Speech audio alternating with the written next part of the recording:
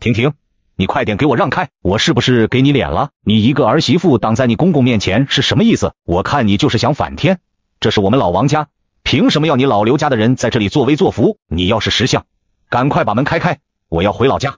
你痛快让道！你这个老东西，你自己拿着大包，你想干什么？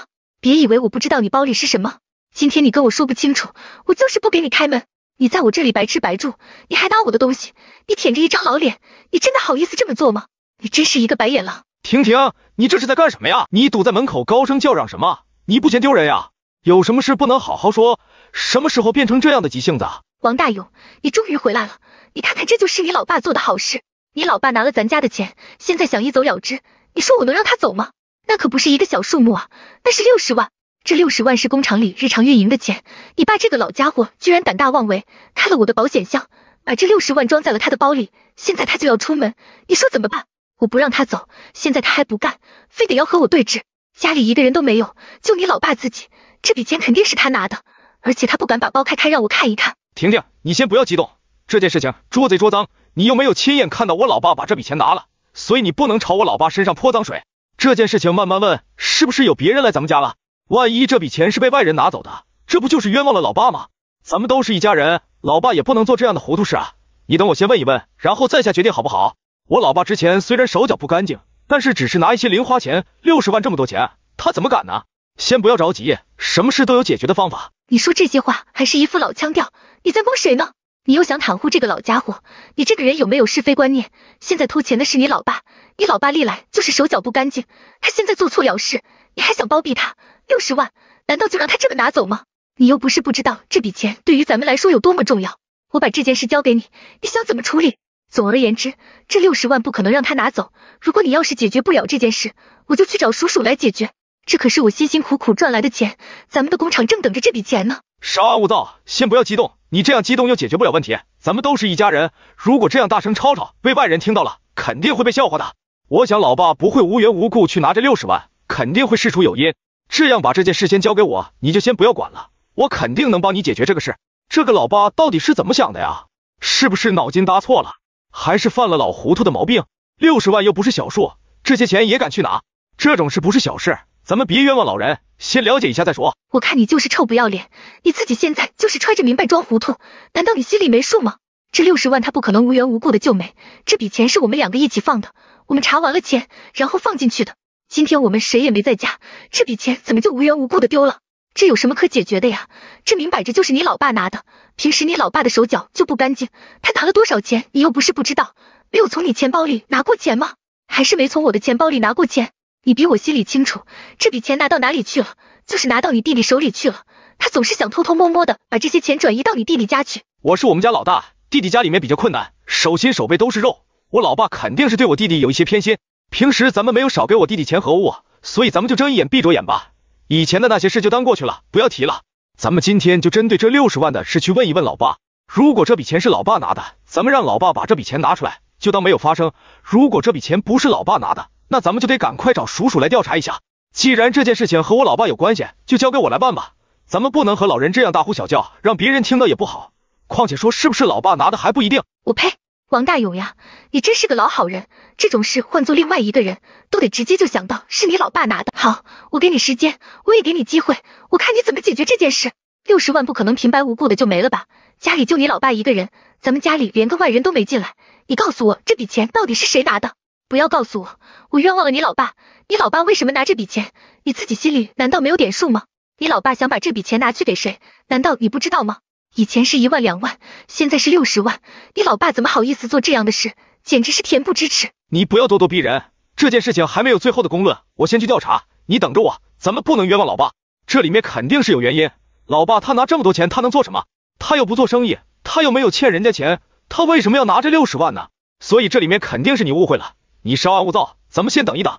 如果老爸这次做的真的是很过分，我肯定会给你一个答案，我不能允许老爸接二连三的犯这样的错误。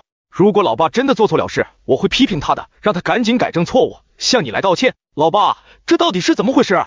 我怎么听得稀里糊涂？听说我们家丢了钱，足足有60万呢。今天有没有外人来过呢？如果没有，家里面只有你自己，那你就一定得跟我说清楚，这到底是怎么回事？你是我老爸，你有什么心事你直接可以跟我讲出来。哼，我能有什么心事？你要去问你那个老婆，她就是个坏心眼的人。我本来想回老家待2天，可是你这个老婆偏偏拦着不让我出门。刘小玉一张嘴就诬赖我偷了你们家的钱，那60万我能拿那么多钱吗？老爸，你先不要说那么多，我就问你一句话，你拿着一个大包要干什么去？这都几点钟了，你一个人回老家，到底我们怎么得罪你了？是我们把你逼回老家了吗？你在我们这里待着不习惯吗？我们对你不好吗？如果你想回老家，我可以陪你回老家，我不能让你一个人走，这样太危险了。我一个糟老头子有什么危险的？我一个人回老家怎么了？我用不着你们管我，我自己腿长我自己身上，我想走就走，你们管不着。我告诉你王大勇，你不要像你那个缺德媳妇一样拦着我，你对我不孝我就要走。老爸，我看你就是疯了吧？你就是没事找事，难道你在这里面住的不幸福吗？你在这里白吃白喝，你想去旅游，带着你去旅游，你想买好吃的就给你买好吃的，你怎么就是不知足啊？你拿这个大包，你回老家干什么去啊？你是不是兜里揣着60万呢？王大勇，你这个臭不要脸的，有你这样朝你老爸身上泼脏水的吗？什么60万？你少在这里糊弄我这个老头。老爸，你不要揣着明白装糊涂，我们家少了60万，不可能无缘无故的没了，这笔钱和你有没有关系？今天你要是说不清，我绝对不能让你走，我现在好好和你谈，婷婷可要找叔叔呢。王大勇，你这个臭不要脸的，你忤逆不道，你们家丢了60万就朝你老爸身上泼脏水，你看看你老爸值60万吗？你要是想讹人你就讹吧，我全身上下加起来连6万都没有，我看你就是嫌弃我老了，想要把我往外撵，所以给我找一个理由，想要讹我，我无非就是想要回老家看一看，你那个老婆就拦着不让我走，非得说我拿了你们家的60万，我哪知道60万在哪？再者说了，那60万我也拿不了啊，我看你们就是穷疯了，所以想要讹人。王大勇，你有没有一点善良啊？我可是你老爸，你居然这样对我，你就不怕我出去宣扬你吗？你们这么不孝，你们想干什么？我拿你60万干什么去？我就是想要回老家，难道我连回老家的自由都没有了吗？真是人老了就被晚辈嫌弃，我现在还没爬不动呢，你们就这样对我。老爸，你少给我来那一套，这60万平白无故的没了，我们不可能不找，如果你不承认也可以，那我们立即就找叔叔来，总之60万不可能就这样消失了。你大晚上的着急出门，还说自己要回老家，拎了一个这么大的包，我现在就怀疑你这个包里装着60万，你赶快自己交代，要不然你就等着我上手，我要是翻出来这60万，我肯定和你没完。我不差你吃，我不差你喝，平时我还给你那么多零花钱，你为什么要拿我这60万？我看就是对你太好了，你竟然不知天多高地多厚，有你这样办事的老人吗？你把你的包开给我看一看。王大勇，我看你就是反了天了，你现在是不是翅膀硬？你敢管起你老爸来了？你知不知道你这样是忤逆不道的？你还想翻我的包？你还想干什么？我的包里面全都是我自己的私人物品，你没有权利查看我的东西。我早就知道有什么样的儿媳就有什么样的皮夹克。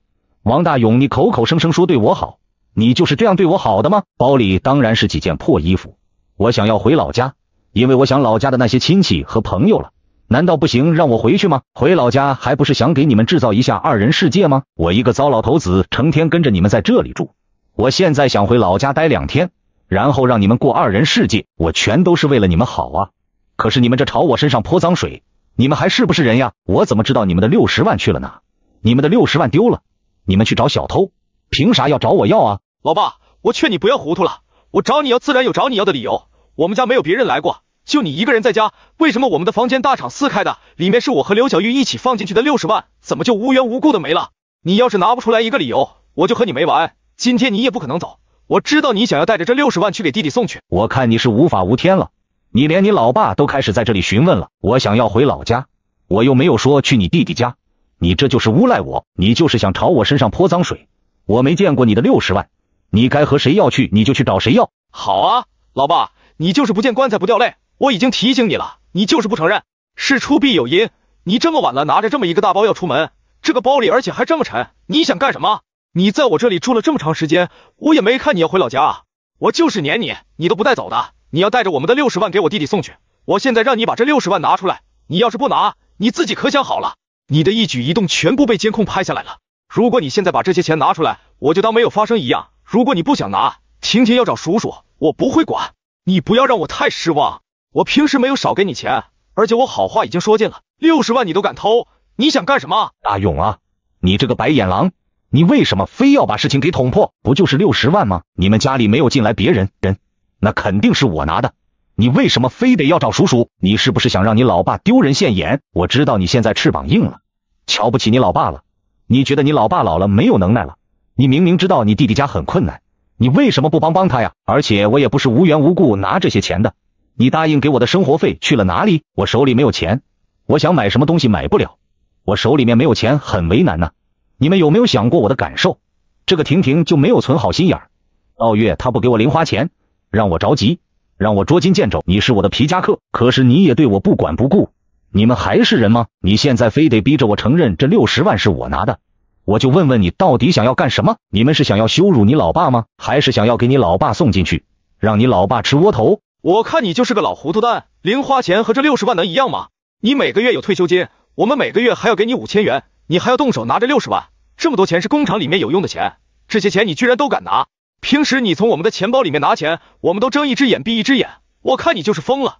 你现在胆子越来越大，居然敢动手去偷这60万，这个包你敢不敢给我开开？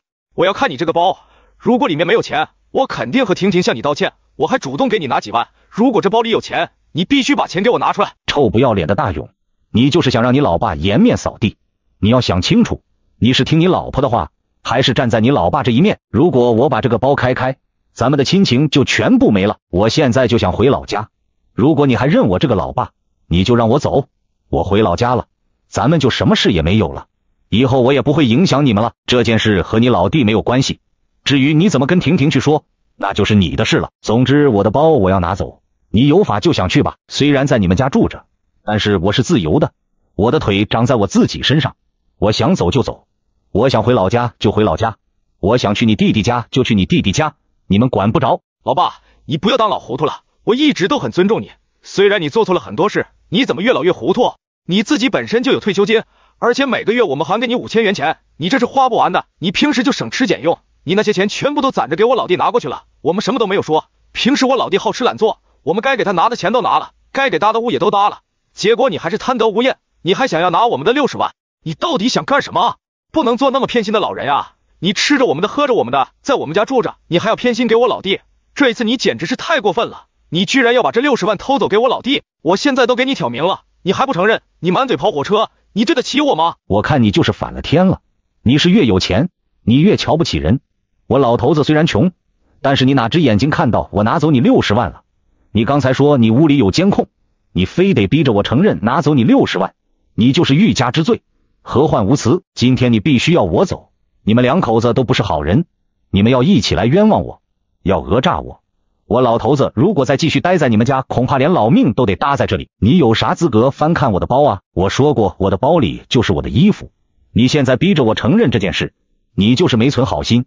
一会儿我心脏病发作了，全都是你搞的，你要承担责任。你就是想逼着我承认我把这60万给你偷走了，然后拿去给你老弟，我就不承认。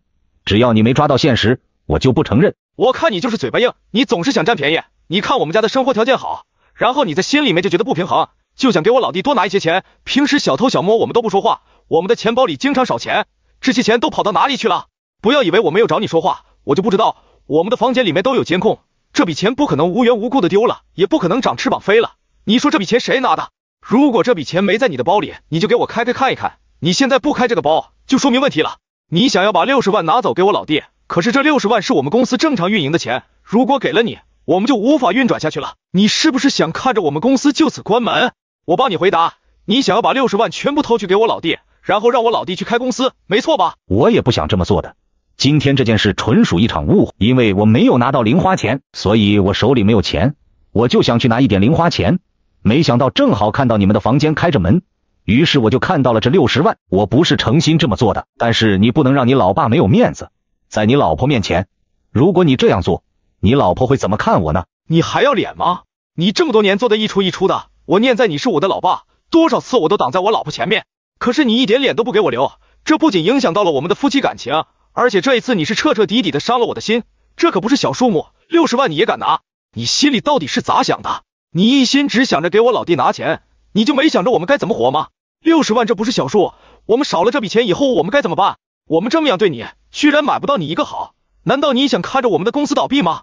你的心可真够狠的，我看你就是狼心狗肺。大勇，老爸知道错了，这一次我也不想这样去做的，还不是你老弟一个劲找我要钱，你们又没有把零花钱给我，所以我才着急了。我也是无意间走进你们的房间的，没想到会有那么多钱放在那里。说来说去，这件事和你们也有关系。你们为什么没有锁门？如果你们锁门，我也走不进去，那可是60万呀，谁能不动心呢？况且说这60万又是咱们家的钱，我是你老爸，我拿了这些钱难道有错吗？你要点脸吗？这世界上哪有天上掉馅饼的美事，不劳而获？这样的好事怎么就轮到你一个人身上？这60万是我和婷婷辛辛苦苦赚来的，你付出了什么辛苦？你在我们家里住了10多年，在我们家里白吃白住，每个月我还要给你拿5000元钱，你都已经掉到浮堆里了，可是你还是不知足，你把这些钱都拿去给我老弟，然后现在你还要偷我60万，你真是一点脸都不要了。既然如此，我也没有必要给你留脸，你还要脸干什么？你的脸已经丢到了外面，你上我弟弟家去住吧。既然你对他这么好，你就应该去那里住。都是一家人，不说两家话。我今天没想拿走你们的60万，我无意中看到了这60万，要说我不心动那也是假的，但是这笔钱我没想着自己一个人独吞，我是想拿去给你弟弟的，因为你弟弟现在遇到了难处。你知道你弟弟的情况一直不太好，而且你弟弟家的2个豆丁都要背书包了，在乡下那种地方会有什么好的环境？所以我一直想要给你弟弟在城里面寻找一个房子。之前我和你说了很多次，你并没有想帮你弟弟的意思。2个豆丁是咱们老王家的根，我这个当爷爷的也不能不管。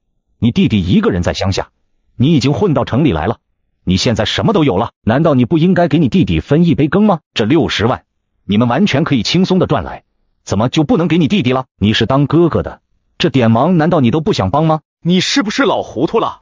你也不怕风大闪了舌头？我平时怎么帮我弟弟的，你又不是没看到，明里暗里我少给他转钱了吗？你也不能太过分呐，这是60万，你让我怎么去对婷婷说？况且说就是我也不能同意把60万全部都给我老弟啊，他自己天天好吃懒做，根本就不出去工作，2个豆丁不能带到城里来，那完全是我老弟自己的事情，和我有什么关系？你就是蛮不讲理，你偏心眼到了一定的程度，这次居然把我的60万偷走要给我老弟，我老弟倒是高兴了，你就没有想过我的感受吗？你是不是想毁了我的家庭？是不是想毁了我的公司？你这良心咋这么坏啊？你还好意思说你是我老爸？你居然背着我做了这么多错事，你还不知道承认，还想着让我原谅你？我都一把年纪了，我怕什么错？有本事你就去找叔叔，把我关进去，大不了我就去踩缝纫机，但是这60万我必须拿走，我要让2个豆丁上城里来。凭啥你的2个小棉袄在城里面享受着幸福的生活？这根本就不公平，我这当爷爷的都看不下去，你老弟心里面更不是滋味。你平时就是这么自私，你从来没有想过帮过你老弟。真不怕风大闪了舌头？这样的话你怎么好意思讲出来？你每个月的退休金也有几千元，你这些钱都攒下来给了我老弟，我每个月给你5000元，你自己只花一点钱，剩下的钱也全部都给我老弟，难道我不知道吗？逢年过节我还要给你红包，这些钱你全部都给我老弟了，我老弟如果是诚心过日子，他也能攒下了很多，怎么就在城里买不了房子？他这个人品质就有问题，平时好吃懒做，总是喜欢躺在床上睡大觉，他能赚来钱吗？他的2个豆丁不能来到城里，那也是我老弟的问题，和我有什么关系？你这样说话对我公平吗？我的2个小棉袄在城里享受着幸福的生活，那是因为我和我老婆勤劳善良，我们在积极的给2个小棉袄创造好的生活环境，这不是羡慕嫉妒恨就有用的。你这个做爷爷的处处为你的2个豆丁着想，你有没有为我的2个小棉袄着想呢？我老了，我上了年纪了，我只想着条件不好的，我要去帮一帮。难道你不想让你老弟一家过上幸福的生活吗？你现在有了好日子，难道你就眼睁睁的看着你的亲人在乡下受苦一辈子吗？不过就是60万，你连这点钱你都不舍得给，你还说什么你帮助你老弟了？你怎么好意思说呢？给1万2万用你帮啊？你真是丧尽天良，你怎么好意思说出这样的话来？我平时给了你们那么多钱，你们不知道感恩，反倒是说出这样没有良心的话，你们真的是一群白眼狼。你是我们的老爸，你作为长辈，难道你没有看出来，我老弟那个人根本就是不学无术，他什么活都不想干，他有时间就想啃老，这样的人你怎么能说是我不想帮他呢？你拿走60万给他，恐怕也解决不了他的任何问题，你这是害他。既然如此，你就上我老弟家去住吧，我们家的庙小，留不住你这个大佛。好啊，你这个不孝的人，你就是想要把你老爸撵出去，欲加之罪，何患无辞？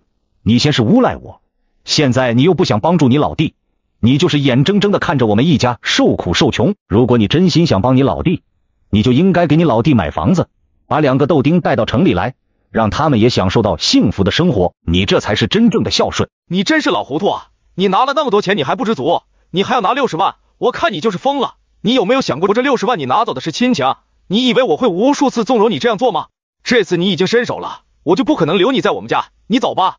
你既然那么向着我老弟，你就应该去我老弟家里面住，让他给你养老。我既然来了你家，我就不可能离开你家，这里条件都好，你又能赚钱，我凭什么要走？难道你想推卸自己的责任吗？我是你老爸，你就得管我老。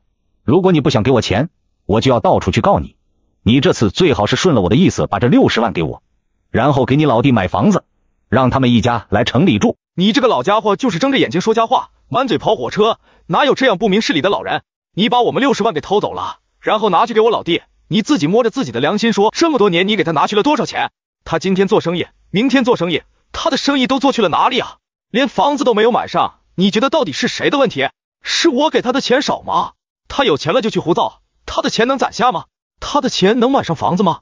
你作为长辈，你不仅不管，你还纵容他，把责任推卸到别人身上。我就是帮他一座金山，他也得把这座金山给挖空了。你就是小气，你这个人从来都是抠抠搜搜的，你处处说帮着你老弟，帮着咱们家，可是你都做了什么呀？你对你老弟就是羡慕嫉妒恨，你知道你老弟聪明，可是你就是不想帮他，因为你害怕帮了你老弟，到时候你老弟超过了你，你心里就会不服气。这么多年你给你老弟一个厂子了吗？还是给了一座金山？如果你舍得给你老弟，怎么会不成功呢？都是一家的亲人，你赚了那么多钱，你就能眼睁睁的看着你老弟在乡下不管不顾，还要说自己对亲人有多么好。我看你就是不要脸，你自己开公司，你怎么就不能把你老弟带出来，让你老弟也开公司，或者是让你老弟在你的公司里做点事儿，这样你老弟不也能赚到很多钱吗？如果你真心实意的带你老弟，你老弟怎么可能不上进呢？这一切的问题都在于你。你这个老糊涂，我简直是无语了。我对你们做了那么多事，你居然把黑的说成白的，给了你几万，你还想要10几万，现在你还想要60万，还想让我给我老弟买房子。我对我老弟做的已经够好的了，我有穿的就没有忘记我老弟，我给我老弟拿了钱让他去做投资，可是我老弟做了什么做什么赔什么。就像你说的，我老弟不是没有脑瓜，可是我老弟不想去做这些事情，你给他拿了钱又有什么用？把这些钱全部花光了，所以他没有赚到钱，你开始心疼他，然后又不断的从我这里拿钱，我就是你们的免费提款机，你们想拿多少钱就拿多少钱。你偷偷摸摸的给我老弟拿了那么多钱都不管不顾，这一次你居然偷了我60万，我肯定不能让你。如果我让你把这60万拿走，那么我的婚姻就毁了，我也是一个不明事理的人，你让我怎么去面对庭警？我看你就是羡慕嫉妒恨，你口口声声说帮你老弟投资，你投资什么了？给了几万块钱就叫投资吗？我这个当老爸的都看不过去了，每个月只给我5000块钱的零花钱，你看看人家那些老爸老妈每个月不都是领着1万块钱的零花钱吗？你也不怕别人笑话你？你如果想给你就多给点，给个1万2万，如果你想给你老弟投资，你就给他拿个几十万，如果你真心想帮忙，你就不会在意这些钱，你就不会在这里翻旧账。做生意有赔有赚，这是正常的情况，你现在这么小心眼儿，别以为我不知道你就是舍不得。我真是服气，这些话怎么从你嘴里说出来的？你都一把年纪了，你居然不知道好歹，我的钱也是我们辛辛苦苦赚来的，全部都给了你们，你们根本就不知足，现在反过头来还要赖我，难道我让他不上进的吗？难道我让他买不起城里的房子吗？我给他那么多钱，他买2套房子都买得起了，可是他干什么了？他把钱全部都扔了，有钱了他就和朋友一起去喝酒，有钱了他就到处去玩，哪是一个当爸的人应该做的事情啊？都说手心手背都是肉，我看着你们吃香的喝辣的，我也不能看着你的弟弟一直在乡下吃苦受穷了，可怜天下父母心。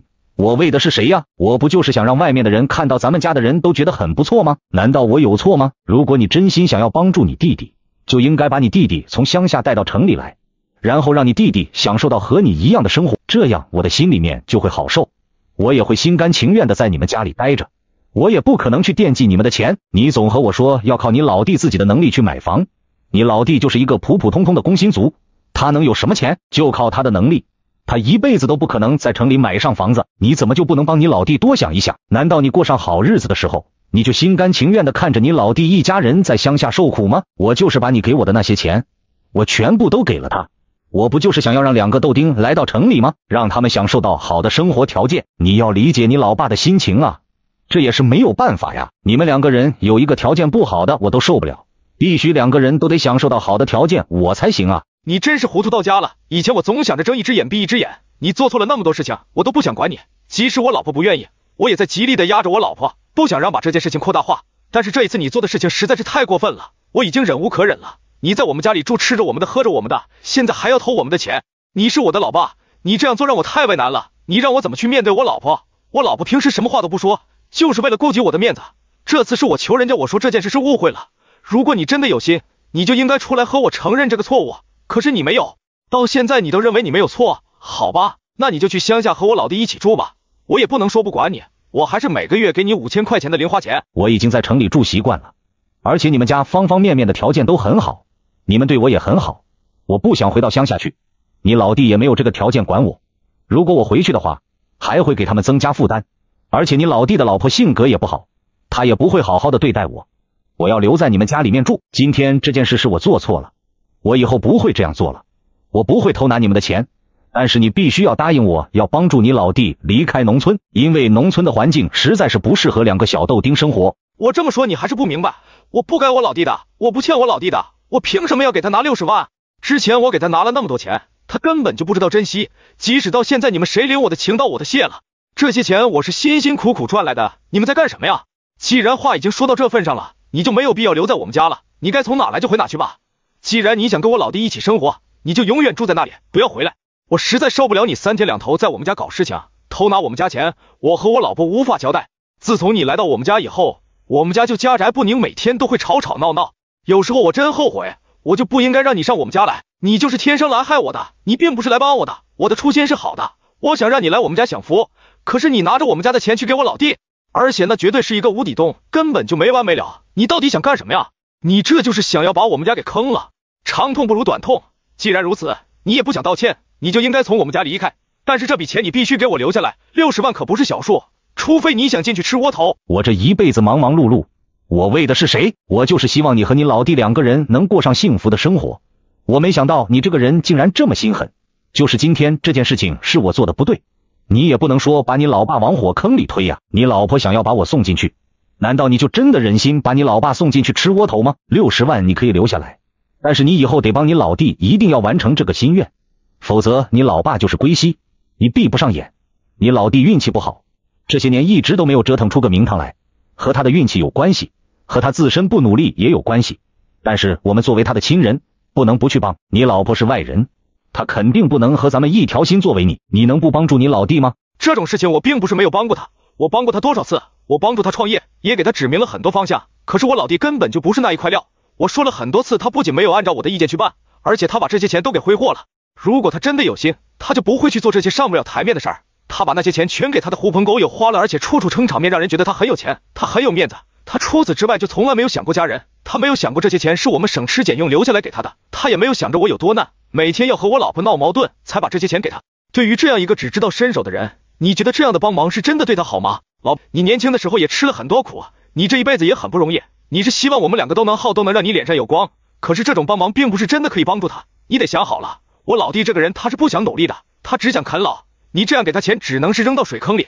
如果你真的对他好，就应该彻彻底底的和他断绝往来，不能再给他拿钱了，他要靠自己的努力去赚钱。总之，我是不会回到乡下去和他一起住的，他们的生活并不是我想要的，我已经老了，我管不了太贪太多的事儿，这次是我犯错了，我不应该拿着60万，我希望你去和你老婆谈，给老爸留下来，我不想去过那种穷日子，如果你不帮老爸，老爸真的只能走上绝路了，这种事儿如果传出去，一定会被人笑掉大牙的，你也不想让老爸这一把年纪进去踩缝纫机吧，到时候也会影响到你和你的后代，这件事情咱们可以在家里面消化，你一定要给老爸留一口饭吃啊，老爸晚年就依靠你了，自从你老妈去世以后，我早就看明白了，你老弟我根本就指不上，我只不过是不想看着2个小豆丁跟着他一起吃苦受罪，你能理解老爸的一片良苦用心吗？我希望你去给老爸求求情，让你老婆给老爸留下来，以后我肯定不会犯错了。大勇真的是很难，一边是自己的老婆等着自己跟他讲述处理结果，另一边是老爸的苦苦哀求。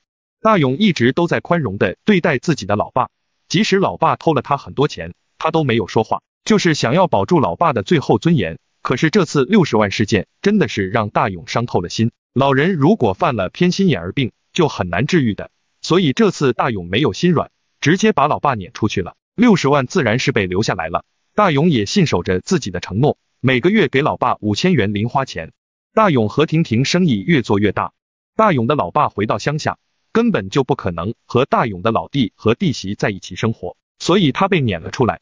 最终还是大勇给老爸租了一个房子，5000元正好够房费和生活费。老爸现在也知道错了，再也不理大勇老弟了。大勇老弟一家仍然在乡下生活，因为他不思进取，所以谁也帮不了他。妈，你不是瘫痪了吗？我是装的，为了让你老婆辞职照顾我，你可别说漏嘴了。妈，她的工资可不低啊，你怎么能装病让她辞职？你这不是给我找事吗？你真是目光短浅，你老婆一个月6000算什么？她父母一个月退休工资1万多，这才是真正的有钱。而且他们本身就有几百万的存款，退休金根本用不到，这一年又是20-30万。现在他女儿没有工作了，他们能不补贴吗？那我老婆挣着钱，她父母就能存下更多钱，这钱不都是我们的吗？你可别忘了，他爸妈又不是只有他一个女儿，他还有一个姐姐，他爸妈那边的钱他现在不用，到时候就要和他姐姐平分。他现在过得凄惨，他爸妈就会把家里的钱倾向他。你根本不懂老人的心思，老人始终担心过不好的那个。你看他之前上班的时候，他爸妈给过他钱吗？就算给，也就是1000-2000的拿，跟打发叫花子一样。以后可就不一样了，我要让他们几万几万的拿。还有一点，我要慢慢管教你老婆，让她对我言听计从。你老婆出去上班，接触的人事物多，我对你老婆稍微提一点过分的要求，就有朋友有同事帮她分析，觉得我的要求太过分了。比如当初我让她把工资卡交给我，你老婆本来都要同意了，结果她同事就使劲劝，说不能交给我，一个人劝不动，还找其他人一起劝。最后你老婆不是听她同事的了，你说她同事欠不欠？管别人家的事干什么？这种工作单位就有问题。你说我让你老婆上班干什么？她上这个班，不把工资卡交给我也就算了，连我的话也不听了。还有更可笑的一点，她有事没事还拿着钱孝敬她爸妈，简直就是滑天下之大稽。就她那点工资，还买东西装孝顺她爸妈，她爸妈需要她孝敬吗？所以千万别让你老婆上班了，挣点钱都不知道自己是谁了。我之前就让你老婆辞职，你老婆死活不辞职，现在我装作瘫痪，终于逼着她辞职了。等她不上班以后，就会慢慢远离那些爱管是非闲事的同事，没人对她说三道四，我说的话就好使了。等我好好管教她，以后我说什么就是什么。再说了，我年纪大了，本来也就需要人照顾，她回家照顾我，咱家刚好不用雇保姆了。妈，我老婆可是桀骜不驯的人，你别偷鸡不成蚀把米，鹰没玩好反被鹰啄了眼。其实我老婆孝敬她爸妈没什么不对的，她也就买点水果，没花什么钱。她父母看重的不是花了多少钱，看重的是她那份孝心。你别扯那没用的，孝心有什么用？她父母给她钱了吗？反而是给她姐姐不少钱。她姐姐离婚以后又生了一场大病，现在在物业打扫卫生。她姐姐没孝敬她爸妈1粒米，她爸妈却每年给她姐好几万。所以说父母心疼儿女和孝敬不孝敬没关系。现在她父母知道我瘫痪了，又知道她为了照顾我辞职了，能不补贴她吗？我没事再要求个营养品啥的，她父母的钱不是大把大把的给，比她工资高到哪去了？我到时候就说有些营养品市面上买不着，需要别人代买，把钱拿到手上。妈，你这太冒险了，我老婆也是细心的人，你光把钱揣兜里，不买营养品回来，她肯定要怀疑的。你放心吧，你忘了你姐就在卖营养品，到时候高价从你姐那里拿5罐营养品回来，我就象征性的吃上1罐，剩下的4罐你姐拿回去继续卖，就这样来来回回，我就把钱存下来了。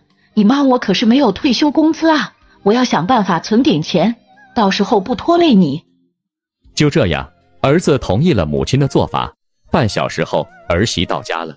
看到这里的兄弟姐妹们，我有预感，从你刷到这个视频开始，你今天就要发财了。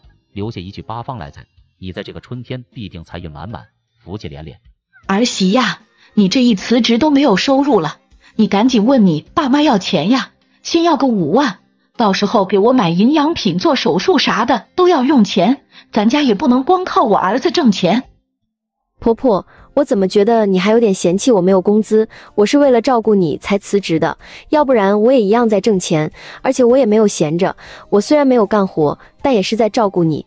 我知道，我也很感谢你，但眼前咱们家缺钱，你爸妈那么有钱，他不能眼看着咱家亏空不管吧？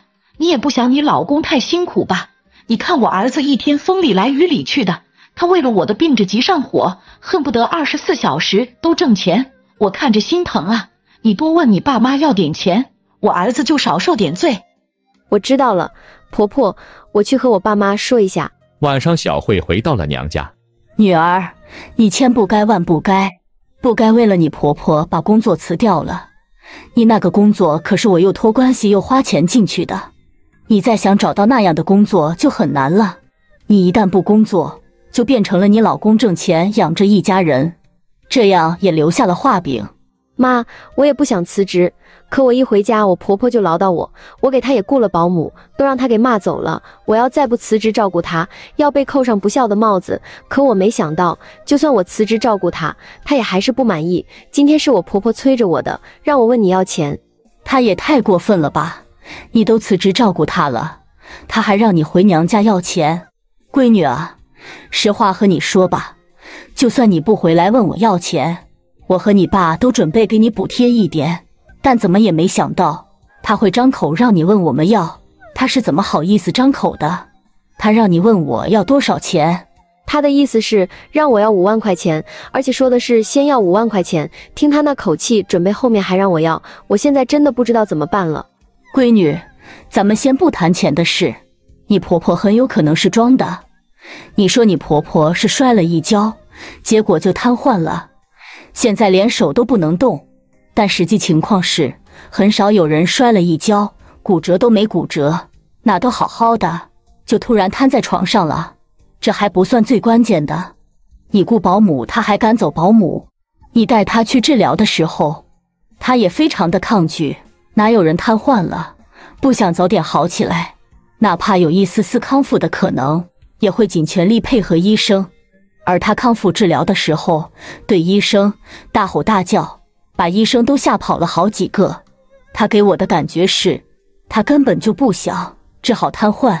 妈，我也觉得他是装的，因为我带他去医院检查，他非常的抗拒，见到医生以后什么话都不说，偶尔对医生说一句话也是有气无力的。医生看着也直摇头，说人体的构造非常复杂，也有可能是其他原因造成的瘫痪。我现在就是不敢肯定他是不是真瘫痪，如果他真的瘫痪了，我却还怀疑他，那就太伤人了。我倒是有一个办法，可以检查出来他到底是不是真瘫痪。一个正常人在睡好觉的情况下，在床上待5个小时就会很难受，10个小时那就要靠忍耐了。你婆婆天天装瘫痪在床，她一定会找机会下床活动。你想想，她一般在什么时候下床活动？妈，这你倒是提醒我了。她每天会催着我出去买菜，除了买菜，她还指定要我买7、8种水果，还告诉我，不管买菜还是买水果，一定要挑新鲜的。所以我每次买菜时间都要在1个小时以上。现在想来，她一定是趁着这1个小时下床活动。那就合理了。女儿，我有90%的把握，她就是在装瘫痪。这次你假装出去买菜，10分钟以后就返回房子，全程打开手机录视频。她如果真的是装瘫痪，那这个事情可就太恶劣了。你婆婆那个人不讲理，就算没理也要争3分。你录好视频，我们把这件事公之于众，让亲戚朋友都看一看。下午，小慧回到了家。小慧，你快出去买菜做饭吧，今天我要吃火龙果、猕猴桃、橘子、西瓜、葡萄、荔枝、圣女果，你记得菜要买新鲜的，这些水果一定要好好挑，有那种烂皮的和碰撞过的都不要，宁愿买硬一点的，放一放也能吃。婆婆，你放心吧，我一定认真仔细挑，那我就出去买菜了，你自己在家歇会。就这样，小慧佯装出门，实际上就在楼道里。5分钟后，儿子，小慧走远了吧？我快受不了了，我得赶紧下床活动活动，心里像猫抓的一样。你下来吧，这都5分钟了，肯定已经走远了。你来回走一走，放松放松。哎呀，天天躺在床上也难受啊，知道我为什么不雇保姆了吧？要是雇了保姆，2个人轮流照顾我，我真是一点下床的机会都没有，要把你老婆支回娘家2天，就说你来照顾我，不然我天天在床上太受罪了。妈，这你能怪谁？都是你自己想的馊主意，搞得我现在也天天小心翼翼的，生怕哪天暴露了。你装瘫痪要是让小慧知道了，小慧不和我离婚才怪，你害得她工作都没有了。你这次确实有点过分。过分什么过分？她娘家有钱，不愿意补助给我们才真是过分。我这么做也是迫于无奈，这不都是为了你好吗？我去客厅活动活动。正当2人往客厅走的时候，小慧开门进屋了。婆婆和老公脸色铁青。婆婆，你不是瘫痪了吗？不是连动手指头都困难吗？我看你现在健步如飞啊！我出门买菜这10分钟的功夫，你的病就全好了，这是医学奇迹啊！10分钟前你说话都有气无力的，现在站在这脸不红气不喘，还让我回娘家1个月拿5万给你治病，你是一点脸都不要了！太可恶了！你居然假装买菜，你的心机也太重了！你父母那么有钱，让你1个月拿5万又怎么了？你敢骂我不要脸？我可是你的长辈，你爸妈就是这样教育你的，教育你不尊重长辈吗？你简直有人生没人养！嚣张，你继续嚣张！我从进门就在全程录像，把你这副嘴脸全给你曝光，让亲戚朋友都好好看看，平时装的德高望重的婆婆究竟是怎么样一个人？明明是自己错了，还死不认错，甚至没理也要争3分理。你这样的人不值得尊重。我把视频发家人群，让他们评评理。别把视频发家人群，儿媳，我承认我是装瘫痪，不过我也是有苦衷的。你父母那么有钱，你就该回家问你父母要钱了。你每个月辛辛苦苦拿着6000的工资，何必呢？你不问你爸妈要钱，你爸妈就把钱都给你那个姐姐了，你到头来什么都落不着。你住口吧，说的好像你为我好一样，这次我绝不会轻易放过你。你假装瘫痪，给你雇的保姆全让你骂走，逼得我不得不辞职，不然就给我扣上不孝的帽子。我的工作那是我的事业，你毁了我的事业。我的工作是经过2年考试，还有我爸妈托关系才进去的，晋升空间很大。如今我想再去找这样的工作，已经没有门路了，年纪也过了。你真的害人不浅，爸妈再有钱也是我爸妈的，他们爱给谁给谁，和你有什么关系？你一直盯着我爸妈的钱干什么？我姐过得本身就很困难，她30多岁的年纪，却是50多岁的面容。她离婚了不说，又生了一场大病，身为父母谁不心疼？就连我这个做妹妹的一样心疼。我父母对她好点有什么不对的？你不让你儿子多挣点钱，却把关注点放在我爸妈身上，你不觉得你太无耻了吗？小强，你可是我的老公啊，是我最信任的人，现在居然联合你母亲一同忽悠我。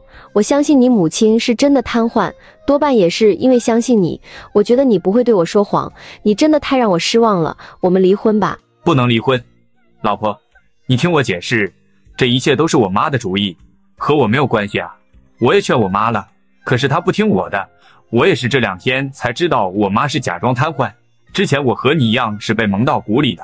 就算你是这2天知道的，那你这2天为什么没有对我说？现在我看到的是你和你母亲走在一起，你明明知道你母亲假装瘫痪，却选择和你母亲一起欺骗我，这一点是事实。你觉得我们还能过下去吗？我们当然可以过下去，我没有想过要骗你，是我妈让我一定不要告诉你。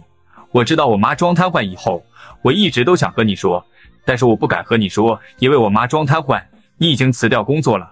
我知道你的工作对你有多重要，一旦告诉你真相，肯定要出大事，所以我不得不瞒着你。你要是一直不知道真相，那就一直没事。妈，这都怪你，我早都说了，小慧不是那么好糊弄的，你还让我千万不要告诉小慧。现在好了吧，小慧自己知道了，你这让我怎么解释？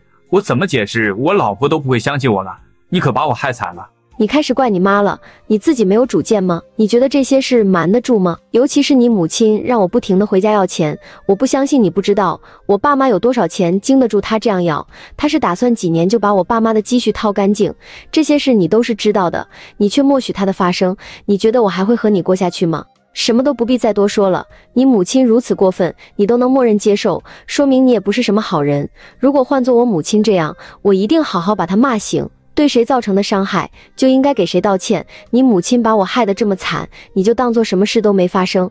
我真的不敢和你再过下去了，这婚离定了。说完，小慧就离开了家。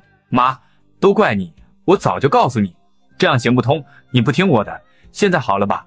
我好好的家被你拆散了，你还觉得自己牛的不行，觉得自己多聪明，把别人都当傻瓜。小慧要真和我离婚，我就不给你养老了，你别和我一起住了。自从你和我一块住，我就一直在倒霉。儿子，你沉住气行吗？你老婆绝对不会和你离婚的，她只是吓吓你而已。我也想不到会这样呀，都是小慧太鸡贼了，谁能想到她买菜还来一个回马枪。我做这一切都是为了你，只要小慧2年发现不了，2年之内我就能把她父母的几百万全部套到咱们家来，那样你以后的日子就好过了呀。你想想我现在多大年纪了，再能活个10几年20年就撑死了。我可不是为我自己考虑的，都是为你以后再做打算，只是没想到出了意外而已，你也不能怪我呀，我都是出于好心。你说不给我养老，真的太伤我心了。我真的不打算给你养老了，小慧要是和我离婚了，我的家都没了，我的心都没了，还给你养老？你做梦去吧！你说你是好心，却从来没有帮助到我，你别再用你的好心害我了。我好好的过日子不行吗？我现在虽然上班累了一点，但好歹日子安安稳稳。我和小慧的工资加起来也1万多，老婆孩子热炕头都有了，你为啥非使用这些见不得人的招数，非要去坑别人家？现在好了，害得我老婆都没有了，你还觉得你没有错？你还觉得你好得很？你就适合自己孤独终老，别再害人了。儿啊，你怎么能这样说我？真是气死我了！哎呀！母亲话还没有说完，直接晕倒了。你别在这装了行吗？你以为我是小慧，那么容易相信你？你赶紧起来，你忽悠忽悠小慧就行了，还想忽悠我吗？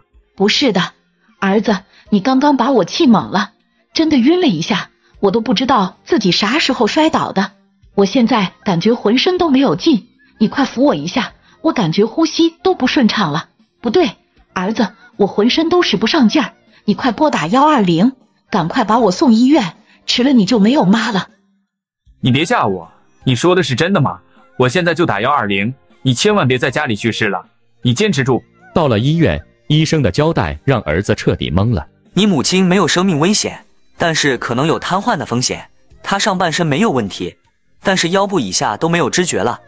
刚刚摔的那一下伤着脊椎了，她现在需要做手术，但也不能保证她能站起来。你先去交住院费吧，再准备50万手术费，速度要快，这个手术越早做成功率越高。医生说完就离开了病房，但是儿子却站在原地没动。儿子，你还站在那干嘛？快去准备手术费，你没听到吗？这个手术越早做越好，越早做成功率越高，你快把钱交了，让医生早点给我做手术。我想要站起来，我不想以后都躺在床上，我现在心里好害怕。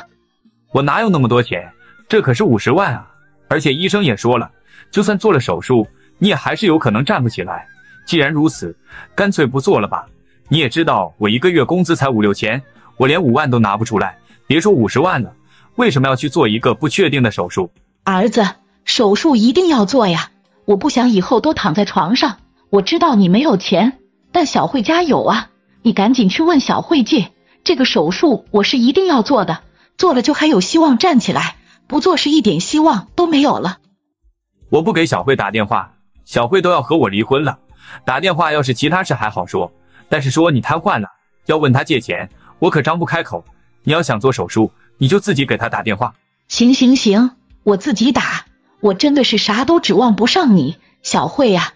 之前的事是我这个做婆婆的对不住你，但今天我摔了一跤，现在被送到医院了，医生说我伤着脊椎了，可能面临瘫痪，我现在下半身都没有知觉，医生说要赶紧做手术，手术费需要50万，你快问你爸妈要钱。狼来了的故事吗？谁知道你是不是真的瘫痪了？不过就算是真的瘫痪了，也和我没关系。小慧，我这次是真的瘫痪了，你来医院，有医生给我证明，病历什么都在，我是腰部以下完全没有知觉了，医生说要赶紧手术，晚了手术成功率低，你快点啊！我说的都是真的，不信你就来医院。让你装瘫痪，现在装成真的了，我不用辨别真假，就算是真的，我也不会出钱，我已经起诉离婚，你马上就不是我婆婆了，再见。不，你怎么能这样对我？家人们，你们觉得小慧做的对吗？你们赞同吗？你们别动啊！你们要是再不听劝告，再敢往前踏一步的话，别怪我们收拾你，到时候后悔可就来不及了。谁给你们的勇气，让你们擅自闯入别人的民宅？你们不知道这是违法的吗？有什么事儿回去好好解释清楚。你们竟然敢公然反抗，是不是不想活了，想找死啊？大家伙们一起把这几个人围起来，都给我抓走，给我带回局子里。要是还敢反抗，就格杀无论，让他们见识见识我们的厉害。同志啊，你们是不是抓错人了？这是我女儿和女婿的家，我们来我女儿和女婿的家也违反法律规定了吗？你们怎么无缘无故的就要抓我们呢？我们真是比斗殴还冤呢！我们没有闯入陌生人的家里面，只是想来我女儿和女婿的家里看看，看看他们过得好不好而已。如果我们有什么做的错误了，你们就直接说就行了，可不能让我们不明不白的就被你们给带走了呀！老头子，实话和你说了吧，我们刚刚接到群众的举报电话，说是有人擅自闯入别人的家里面，还想要盗窃财物，所以我们才会出警。我们也是工作职责所在，希望你们配合我们的调查研究。如果你们真的没问题的话，到时候自然会放你们回家。但是如果你们想要反抗的话，那造成的不良后果需要你们自己承担，你们好好考虑一下。是啊，叔，黎同志，我们真的是非常冤枉啊！这真的是我女儿和女婿的家，我带着我们一家人来女儿和女婿家拜访，这怎么也能说是擅自闯入别人的宅子呢？我们可是一家人呢。不过就是我最近和我女婿闹了点不愉快，所以他才报的警，真是不好意思啊，麻烦你们白跑一趟了。这是我们家的内部矛盾，我们自己解决就行了，不用你们帮忙了哈。我就是这栋房子房主的丈母娘，这个是她的亲妹妹。我们今天刚从老家来看我大女儿，这其中肯定是有什么误解和错怪的地方，你们还是赶紧回去忙别的工作吧。就是啊，各位哥哥们，实在不好意思了，让你们白忙活一场。我们真的是这一家房主的小姨子，还有老丈人和丈母娘，这其中肯定有什么不知道的误会，所以才会闹了这么一场乌龙。你们就赶紧忙其他的工作吧，我们也就不耽误你们了。实在对不起了，让各位白跑一趟，你们赶紧回去休息一下吧，都快累了一天了。各位大哥们为人民群众忙碌，真是辛苦了，你们就是我的榜样。既然你们都说是你们家里的内部事务了，那我们也就不掺和了。等你女儿女婿回来，你们记得要和他们好好沟通协商一下。如果他愿意和你们和解的话，那我们就不插手你们的家里事儿了。但是如果他不愿意妥协的话，那你们还是要跟我们走的。这件事情只有这么2个解决办法，我们给你几分钟的时间，让你跟你女婿通一下，问问他的看法。好的，谢谢你们了，同志。那我先打个电话给我女婿，问问他到底是怎么一回事。麻烦你们稍等一下，一会就好。我这个女婿呀，就是小心眼儿，总是有点小事就要闹得满城风雨，肯定这次又是他出馊主意了，真是不好意思，还麻烦你们一趟。我马上就打电话给我女婿，让他尽快赶紧的取消投诉，耽误你们工作了，同志。老丈人认识到事情的紧急性和重要性之后，立马打电话给女婿，想要问问清楚发生了什么。女婿啊，你这是要做什么呀？你为什么要打电话找人来抓我们呢？你怎么这么心狠手辣呀？你怎么这么不要脸呢？我们跟你是有什么仇什么怨呢？你要这样整我们，你怎么能忍心把我们一家人都送去采纺织机呢？我们一家人真是倒了8辈子霉，才遇见你这个不择手段、心狠手辣的女婿，你怎么能这样对待我们呢？我告诉你，你赶紧去和人家属黎同志解释清楚，这都是个误会，说你愿意妥协和解，这都是我们家里的内部事务，没有必要大动干戈，劳民动众的让人家白跑一趟。你怎么这么不懂事呢？你怎么能这么对待你老丈人一家呢？我们可是一家人啊，你怎么会对我们下手这么狠？你的心肠怎么这么歹毒？你赶紧的和人家解释清楚，说我们是经过你同意才进你家的门的，你可不能不管我们啊！人家说你投诉我们了，你这是怎么一回事？女婿呀，你是不是不小心以为是别人进你家，所以才打电话投诉的呀？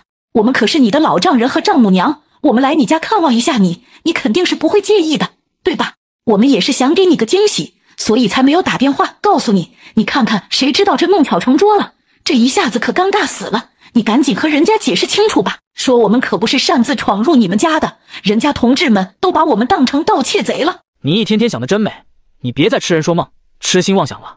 明明是你们擅自闯入我家，我为什么要去跟人家说和解？你们没有经过我的同意就擅自闯进我家，竟然还想霸占我的房子里的东西。我就实话告诉你们吧，这件事情我是不会息事宁人的。你们要是想我能原谅你们，那你们可真是找错人了。我是绝对不会轻而易举就和你们和解的。你们都这么过分了，竟然还妄想我会和你们和解，我不知道你们是单纯还是愚蠢。你觉得我是那种你们说两句好话，我就会原谅你们的人吗？那我可告诉你们门儿都没有。你们还是老老实实的去交代清楚，为什么擅自非法闯入我家吧。女婿啊，你看这不是大水冲了龙王庙，一家人不认识一家人了吗？你肯定是对我们有什么误会，错怪我们一家人了。这事情怎么会有你说的这么严峻呢？我们一家人就是来看望拜访一下你们，看看你们过得好不好。这亲戚串门不是很正常的吗？更何况我还是你的老丈人呢。就算你不想让我们来你家，那你也不至于还打电话投诉吧？我们又没有偷鸡摸狗，也没有抢夺你们家的财物，你这样对我们是不是太过分了呀？你怎么能告我们擅自闯入了你家，还陷害我们想要抢夺你家的财物？我们可真是比窦娥还冤枉啊！你这也太狠心了吧，竟然想要把你老丈人一家都要送进去，家丑还不可外扬呢。你还有什么脸面对你老婆？你竟然敢这么对待他的家人，你可千万别后悔。你们一家人还真不要脸，我看你真是不撞南墙不回头，不见兔子不撒鹰啊！都到这种无路可走的时候了，你还是不认错，你可真够不要脸的啊！你怎么还有脸在这抵赖呢？那你有本事就跟我说明白，你们一家人没有我家的钥匙，也没有经过我的同意，你们怎么能擅自闯入我的家呢？你们如果在我家门口的话，我也就不说什么了，可是你们没有经过我的同意，已经出现在我家里面了，你这不是擅自闯入我的家是什么？你还有理由说这是一场误会什么的？你在骗3岁的小孩呢？真是没见过你们这种厚颜无耻的人！你们擅自闯入我家还有理了？你以为我不知道你们心里点小九九吗？我只是不愿意和你们闹僵罢了。你要是识相的话，就好好听同志的话，去做个笔录解释清楚就好了。这件事情闹到现在还不都是你的原因？我们不远万里的爬山涉水，才终于来到你们家看望你们。你们又开心的来接我们也就算了，但是你们竟然连家门口都不让我们进。既然这样，那我跟你还有什么好说的？大冬天的，外面的天气零下10度，你却狠心的把我们关在门外，你这不是想故意把我们冻死吗？我也是逼不得已才找了开锁匠来把门打开，想要进你家去暖和一会儿，你就不能理解我们一下吗？我这样做有什么错的呢？你是我女婿，我是你老丈人，我们一家人来拜访你，你却连门都不开，有你这样的女婿吗？你不觉得这件事最大的错误就是你吗？你这个老头子可真是有毛病，你擅自闯进我家都被你说的这么情有可原，真是没见过比你还更不要脸的人。你这么喜欢开别人家的门，这么喜欢拿别人家的东西，那你就去和蜀离同志好好解释清楚吧。我把你送进去是对的，原本我还觉得是不是我做的太过分了，对你稍微有点愧疚之情，现在听你说这话，我一点都不后悔，我是绝对不会跟你和解的。你还是好好想想怎么跟蜀离同志解释清楚。女婿啊，你怎么能对你老丈人说话这么恶毒？我们也不是故意的，我们只是看着东西很好，想先拿着回家，之后再给你们打电话说清楚，相信你也不会吝啬到不舍得给我们吧。毕竟我们可是相亲相爱的一家人了，我女儿和你都结婚了这么多年，陪你打拼了10多年，没有功劳也有苦劳啊。我们是你的丈母娘和老丈人，对你平常也很不错的，我们这次从家里还特地给你们带了一些山鸡之类的，你们工作非常辛苦，正好是给你们补补身子。你看我们虽然在乡下，但心里还是记挂着你们的。老丈人说话不好听，但他就是刀子嘴豆腐心罢了，我相信你也不会跟他一般见识的，对吗？是啊，姐夫，我们好不容易过来看你们一次，谁知道你还给投诉了，你这是不是故意想让那些人抓我们进局子里啊？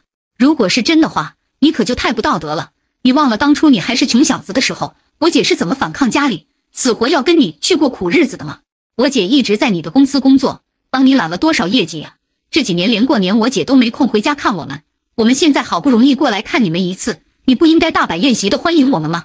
你要是真心爱我姐的话，就应该赶紧给她打电话，和她说我们来看她了，她听到我们来的消息肯定会很高兴的。你说的真是比唱的还好听，你们来你姐可能会很高兴，但是我却很不开心。如果你们给我打电话说你们要来，那我可能会很开心的派人去接你们，但是你们却未经我的同意和允许，直接闯进我的房子，还拿了很多贵重的珠宝首饰，你们这和强盗行为有什么区别吗？我真不知道你们一家人的教养从哪里学的。不要因为我是你姐夫，你就可以和我说话这么无理，这就是你们家的家教吗？现在是你们做错了，不要以为把你姐搬出来我就会妥协，我告诉你门儿都没有。你真是一个心肠歹毒的男人，这可是我女儿的家，我是她亲生父亲，你有什么资格不让我们进家门？你老丈人和丈母娘在老家过得这么不容易，生活一点都不富裕，你和我女儿在城里过得这么幸福，还有一套大房子，还有好几辆车子，你们怎么一点都不想我们呢？你今天怎么说我都不会听你的，反正你们这么有钱，现在这套房子也一直没有人住，空着也是空着，还不如我们搬进去呢，到时候我们一家人还会记着你的，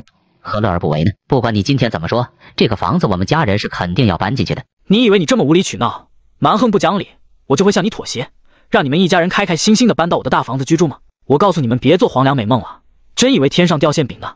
想得真好，那套房子可是我婚前自己买的，房产正是写的我的名字，房子都是我的婚前财产和个人财产，和你女儿没有半毛钱关系，虽然和你们家也就没有任何关系，你们别想搬去我的房子住，你们就别异想天开了，我会将房子送给你们住。我告诉你，这是根本不可能的事儿，你想都不要想。你真是一个没有责任心、恩将仇报的不要脸的男人。你现在事业有成，事业蒸蒸日上，你怎么这么抠搜，连一栋房子都不舍得让我们借住一下？毕竟我也是你老丈人呢。你现在住着别墅，然后开着豪车，日进斗金，你怎么还这么一毛不拔呀？你不给我们买一套新房子也就算了，我们现在想要住着你空的房子，你也不愿意。我们住进去了，你也不用再找阿姨每个月花钱打扫卫生了，这可是两全其美的好事啊！你为什么不愿意啊？是，你现在都已经这么有本事了，为什么还要这么和我们计较呢？你到底意欲何为呀？你都有那么多栋房子了，让我们住一栋又能影响你什么呢？你怎么这么不舍得呢？亏我之前还在我的女儿面前一直夸你，没想到你是这么一毛不拔的人，我真是看错你了。老丈人说的话糙理不糙，反正房子空闲着也是闲着，你还不如让我们住在这儿呢。到时候你小姨子上学工作也很方便，这可是一举多得的事儿，别人也会知道你这个女婿有多么孝顺老丈人和丈母娘，这对你的名声也很有好处啊。你为什么不愿意呢？是啊，姐夫，我爸妈说的一点错都没有啊。你现在可是身价上亿的人了，要是被人知道你这么有钱，还对老丈人一家这么抠搜，将来你的合作伙伴会怎么看待你啊？这对你的影响也不好，是不是？所以说嘛，你就不要和我们一家人再计较这点小事儿了，你不如就放我们一马，到时候在我姐面前，我为你多说一些好话，还不行吗？我们一家人也没有强求着要和你还有我姐一起住，这已经很为你们考虑了，好不好？你这么多房子，现在还这么有钱，我们也没有让你给我们买一栋，只是想在这座房子里借住一段时间，对你有利而无害呀，你就同意吧，姐夫，好不好啊？我再有钱，再有本事，和你们家没有一毛钱关系啊！我现在有公司，有发展蒸蒸日上的事业，这一切都是我不断的努力，持之以恒得来的结果。当初我没有钱的时候，我和我老婆上你家登门拜访，你可是一个好脸色都没给我们看，你直接把我赶出家门外了，这些你都忘吗？我现在始终记得你当初瞧不上我的眼神，我永远不会忘记的。所以就算我过得再好还是再差，都跟你们家没有任何一点关系。你也没必要用我是你女婿来要挟我，我不欠你们家的。你也别在这装出一副好人的样子，真是令我恶心。我真是不知道你怎么有脸要住我的房子，你也真好意思啊！这都是多少年前的事情了，你怎么这么记仇啊？你现在怎么还提以前的事？当初你欠别人那么多钱呢，我是怎么可能会把你给留在家里呢？你也要站在我的角度替我想想啊！我当时不让你进家门，也是逼不得已没办法的事情。我们家庭都是普通人，如果那些要债的找上我们家的门，可怎么办呢？我也是为了大家考虑，要不然我怎么可能会把你给赶出去家门呢？女婿啊，你也要为你老丈人我想想啊！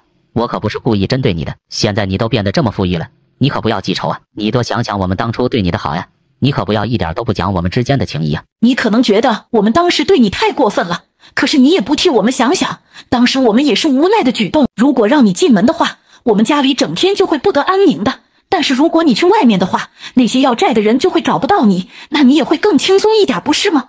我们也是在为你考虑呀，你怎么能一点都不懂我们的苦心呢？没想到这么一件小事儿，你竟然会记到现在这么久，你可真是小心眼记仇啊！现在我都已经和你说了我们的苦衷，和你解释的这么清楚了，你应该会理解我们的吧，女婿？是啊，姐夫，我爸妈那么心地善良，绝对不会见死不救的。你看他们都说了，他们是有苦衷的，你一定要相信我们一家人了，我们是不会害你的。虽然我爸妈不求你记得他们的恩情，但是你也不能做出恩将仇报的事情啊！你这样做对得起你自己的良心吗，姐夫？你难道不会心里不安做噩梦吗？现在还来得及，你赶紧的和同志们说一下呀！这一切都是个误会，不然我们真的被带走的话，再后悔可就没机会了呀！你一定要好好考虑清楚啊，姐夫！你怎么这么好意思说话呢？你真是不要脸到极点了！你们一家人曾经那么对我，你凭什么觉得我会再帮你们呢？就你这个狠心的老头儿，你还吃着碗里的想着锅里的，你也配当我老丈人？真是一点都不知羞耻啊！你觉得我凭什么要帮助一个曾经狠狠羞辱我的人？你以为我是傻子吗？你不会觉得我会以德报怨吧？我告诉你别做梦了，要不是你们当初向我跪地求饶，我才不会心软还和你女儿继续过下去呢。我们现在能维持这样一个关系，就已经是我的底线了。你不要再得寸进尺，我告诉你，省得丢了西瓜还丢了芝麻。你们一家人没有一个好东西，你们说的每一句话我都不会相信的。你们别以为我是傻子，不知道你们真正的用意。说白了，你们当时就是嫌弃我。就算你再怎么恨我们，再怎么不想我们好过，你也不能这么过分的让蜀离同志抓我们呢。你心肠怎么这么狠毒啊？再怎么说，我们也是你的老丈人和丈母娘，你难道就一点点都不顾念我们之间的情分吗？我们最起码也是你的长辈，有你这么对待长辈的吗？这就是你们家的教养吗？你这样对我们，你的家教都学到哪里去了？你还有起码的一点点良心吗？你怎么能这么过分呢？你就是恩将仇报，不知道感恩的人，我们真是看错你了。没想到你竟然是如此狼心狗肺。就算我们真的有什么错，你怪我们，责骂我们都没事，你怎么能真的想要找人把我们抓走呢？你不知道进局子对我们有多么大的不良影响吗？还是这就是你要对我们的报复？有什么误会，大家都可以坐下来一起好好商量，慢慢解决吗？没必要把事情闹得这么大，这么僵啊！这对双方来说都没有一点好处。女婿，你要是还认我是你丈母娘的话，就先答应和解，之后有什么事儿我们一五一十的说清楚，省得双方心里埋了疙瘩。老丈人，我狼心狗肺，真是倒打一耙。我为什么投诉？你们难道心里一点数都没有吗？我好话跟你再说一遍，给你们下最后一遍通牒。你要是不想惹麻烦的话，就赶紧把我家里的珍宝项链、首饰还有其他的现金赶紧的原封不动还回去，不然的话可别怪我翻脸无情，把你们一家人全都给送进去采访之机。我劝你最好赶紧想清楚，免得到时候后悔都来不及。你们已经触及到我的底线了，是绝对不会同意和你们和解的。你们自己赶紧掂量掂量吧。我告诉你，饭可以乱吃，话可不能乱说呀。你说话要讲证据的好不好？你哪只眼看见我们拿了你的东西了？空口无凭可不行。我们就算再贫穷也是有自尊的，我们没必要去拿你们家的任何一样东西。你可不要撒谎陷害我们呢。你要是没有证据的话，我可是要告你诋毁和造谣我们的。我们可是什么都没有做呀。没想到你这么无耻，竟然把我们一家人想得那么坏。我们在你心里就是小偷是吗？我们可是你的老丈人和丈母娘啊，你怎么能这样想我们呢？你以为我是傻白？你以为我没有证据就会随便告你们吗？虽然我没有住在那套房子，但是你们在我家还做了什么，我可是都知道的明明白白的。你们千万不要抱有侥幸心理，我的房子里可都是装满了监控摄像头，你们所有的所作所为我都已经有了记录。你们未经我的允许，强制的撬开我家的锁，把我家弄得乱七八糟，还把所有贵重的东西还有钱都拿走了，像大件器物你们拿不走，你们还给摔碎了。你们如此过分，竟然还想着我会原谅你们吗？我告诉你，这是根本不可能的，你们想都不用想，门都没有。既然你什么都知道了，什么都看见了，我也就跟你开门见山，不跟你兜圈子了。我承认我确实拿了你房子里的一些东西，我和你丈母娘在农村干了一辈子的活，受了一辈子苦，我们刚进城，一下子看到这么多好东西，难免会很惊喜，这也是不可避免的。再说了，我们也不是外人，我们可是你老丈人和丈母娘啊，我们就算拿一点又怎么样？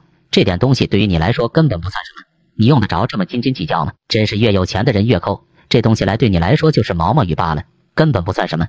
你一年挣好几千万，你怎么就不能大方一点分我们一些钱呢？你还让我们自己去你家里东翻西翻的，我看你根本就是故意的。你真是吝啬的女婿，连点东西都不舍得给我和你丈母娘，抠门死了。你们真是癞蛤蟆想吃天鹅肉，想钱想疯了是吧？你知不知道你拿的那些首饰还有珠宝都价值上百万啊？你真是狮子大开口，那些都是我好不容易买的，我凭什么要白白的让你们拿走？你还要不要点脸了？你们上我家拿走了一大堆东西，你怎么好意思说出这种话来的？我真是小瞧你们了。你们这一家人不仅贪得无厌，还脸皮非常厚，和你们比起来，我真是自愧不如啊。不过我告诉你们，你们偷走的东西不仅要还回来，还要和我道歉，只有这样我才会答应和你们和解，原谅你们，不然的话，你们就去局子里做做客吧。你真是心肠狠毒的人呢，竟然要把我和你丈母娘送进局子里，我不就是闯入你们家拿了点项链珠宝吗？用得着这么小题大做吗？你用得着这么大惊小怪，借题发挥吗？我真是从来没有见过你这么狠心和恶毒的女婿。男子汉大丈夫心肠怎么和针眼一样巧呢？你怎么这么不尊敬长辈呀？好歹我还是你老丈人呢，你要是再不知好歹的话，我马上就给我女儿打电话，让她好好教训教训你，免得你在这耀武扬威的，不把我们当回事。没见过你这种女婿，竟然要把我送进局子里，你自己觉得你像话吗？你爸妈就是这么教你的吗？真是一点教养都没有。你以为你说要打电话给你女儿，我就会害怕，然后就妥协吗？我告诉你，我一点都不害怕你女儿会知道，这是你要擅自闯进我的宅子，就算你女儿向我求饶，替你道歉都没用。你们既然敢这么做，就要想好擅自闯进我家，还敢偷贵重的珠宝之后的后果。我是绝对不会善罢甘休的，我一定要让你们长记性，以后不敢再犯。所以这一次你们去局子里是去定了，我是绝对不会答应和解的。你就算找你女儿也没有用，我劝你最好还是好好的想好一会儿跟属狸同志怎么解释吧。老丈人听到女婿说的话之后，非常的生气，恨不得对女婿动手，可惜女婿没有在现场，老丈人拿女婿没有办法，最后只能给女儿打电话求助，和女儿说了非常多女婿的坏话，想让女儿赶紧去找女婿算账。行了，你到底和你家人商没商量好？你女婿已经提交给我们监控视频了，我们劝你还是乖乖的和我们回去解释吧，尽快和我们去局子里走一趟吧。女儿啊，现在属狸同志要把我们一家人都带走，你一定要抓紧把我们给救出去，要是再晚一点的话，我们可能就要在局子里度过了。你赶紧去找女婿，让他赶紧和我们和解，让他和同志说一下，这都是一场误会，不然的话我们肯定会被当成偷窃贼关几天的。你记得一定要赶紧去和女婿说一下哈，我们可都指望你帮我们了。好女儿啊，我知道你是最孝顺的，你一定不会对我和你妈见死不救的，对吗？你要赶紧去找女婿啊，越快越好，让他赶紧妥协，尽快答应和我们和解。女儿和父亲挂断电话以后，简直大吃一惊，她1秒钟都不敢耽搁，立刻快马加鞭的回去找老公问情况了，问问到底是怎么一回事。到底是发生了什么事儿啊？你为什么会告我爸妈，让他们现在被属离同志抓走了？你是脑子坏掉了吗？那可是你老丈人和丈母娘啊！我实在不知道你脑子里在想些什么，你赶紧去和同志们说一下，说是你误解了，让他们放我爸妈赶紧出来。就算你对我爸妈有多不满，再怎么说他们也是你的长辈啊，你怎么能让人把他们抓进局子里呢？你赶紧把他们放了，不然别怪我跟你吵架。你知道我为了我爸妈什么都能做得出来的，你明知道他们对我的重要性，你怎么还能对他们这么过分呢？你有没有考虑过我的感受？你说我没有考虑过你的感受，可是你有考虑过我的感受吗？你不分是非曲直的一上来就指责我，你觉得你做的对吗？你都不知道你爸妈他们做了些什么过分的事情。我来告诉你吧，你爸他们一家人没经我的允许，擅自撬锁闯进我的家门，还拿走了一大堆珠宝项链等贵重物品。这个事情，你是不是应该给我一个合理的解释啊？我之前就说过不允许他们进入我的房子，你是当耳旁风了是吗？我问你，他们是怎么知道我那栋房子的住址的？是不是你和他们说的？有啊，我怎么知道这是怎么一回事？我还能问了呢，我都不知道怎么跟你解释，好不好？他们突然来我们家，想来看望一下他女儿我，这不是很正常吗？就算他们真的做了什么错事，你可以和我说呀，他们毕竟是我的父母，我可以代替他们向你道歉，可是你不能就这样让他们被人带走了，你怎么能这么狠心让他们被关进局子里呢？他们好不容易从乡下来一次，我们不应该好好照顾他们吗？就算你再看不惯他们，也不能对他们这么过分了。你看看你作为女婿对他们做了些什么，你怎么还好意思让我给你解释呢？你对我语气态度这么不好，你是非常的责怪我是吗？难不成这件事情全都是我的错了？我不应该不给他们房子的钥匙，就是因为我没有给他们开门，所以他们才会找人撬锁，擅自闯进我家是吗？他们还把我值钱的珠宝项链全都打包拿走了，这还不是最令我生气的，最重要的是你父母他们还想在那栋房子里住，难道你是想让我就这么轻而易举的放过他们吗？我告诉你，我是不可能当这件事没发生过的，这件事情令我很生气，他们想进我家却一声招呼都没和我说，我觉得你的父母非常的不尊重我，这是最令我无法原谅的，你知道吗？老公，你怎么现在变得这么小气了呀？你现在都开公司了，你从穷小子已经变成高富帅了，这么点首饰项链对你来说根本不算什么呀，你怎么为了这么点小东西就要把他们给关进局子里呢？我实在无法理解你到底是怎么想的，更何况他们还是生我养我的爸妈呢，你就算不看僧面也要看佛面吧，他们是我的家人啊，你怎么能这么对他们呢？你把事情做得太过分了吧，你把他们都送去采纺织机了，对你来说一点好处都没有，难不成你想让别人知道你的丈母娘和老丈人曾经进过局子里吗？不止我爸妈他们丢人，最后我们两个也会被拉下水的，而且我妹妹的未来也会因为进过局子而被你毁了呀，你怎么做事情不考虑的全面一点呢？你这次的做法真是太让我失望了。什么叫你对我失望？难不成是我让你爸妈还有妹妹一家人擅自闯入我家的吗？而且进我家也就算了，他们竟然还大包小包的带走我家的贵重物品，怎么会有他们这种贪婪无厌的人？全都是因为你们家人自己的问题，我是迫不得已才把他们送进局子的，这怎么能说是我的错呢？你不要因为他们是你的家人你就是非不分啊，是他们太过分，所以我才那样做的。如果他们安安分分的听话的话，我可能也会给你爸妈一些钱，让他们安度晚年，谁让他们太过贪得无厌了呢？一切都是他们咎由自取，怪不得别人。我知道我爸妈他们一家人做的是有些不对的地方，但是你也要给他们改过的机会啊！你就算看在我的面子上，去跟那些属离同志解释一下，说这都是误会，让他们把我爸妈还有我妹都放出来吧，算我求你了，还不行吗？等他们出来后，我让他们给你道歉，这下总能消了你的气了吧？我爸妈把我养这么大也不容易，我们现在生活条件好了，也该让他们晚年的生活过得好一点，这也无可厚非呀。而且这几年你的公司忙着上市，工作越来越忙，我也好几年都没有回去看他们了，他们想我了，来看看我，这也是情有可原的嘛。所以这次你就原谅他们吧，跟他们和解怎么样？其实我也不是非要把他们赶进绝路，但是你父母不仅不认错，你爸还打电话跟我说这一切都是他应该得到的，你看他有多么厚脸皮啊！你说我这样还能和他们和解吗？我告诉你，根本不可能。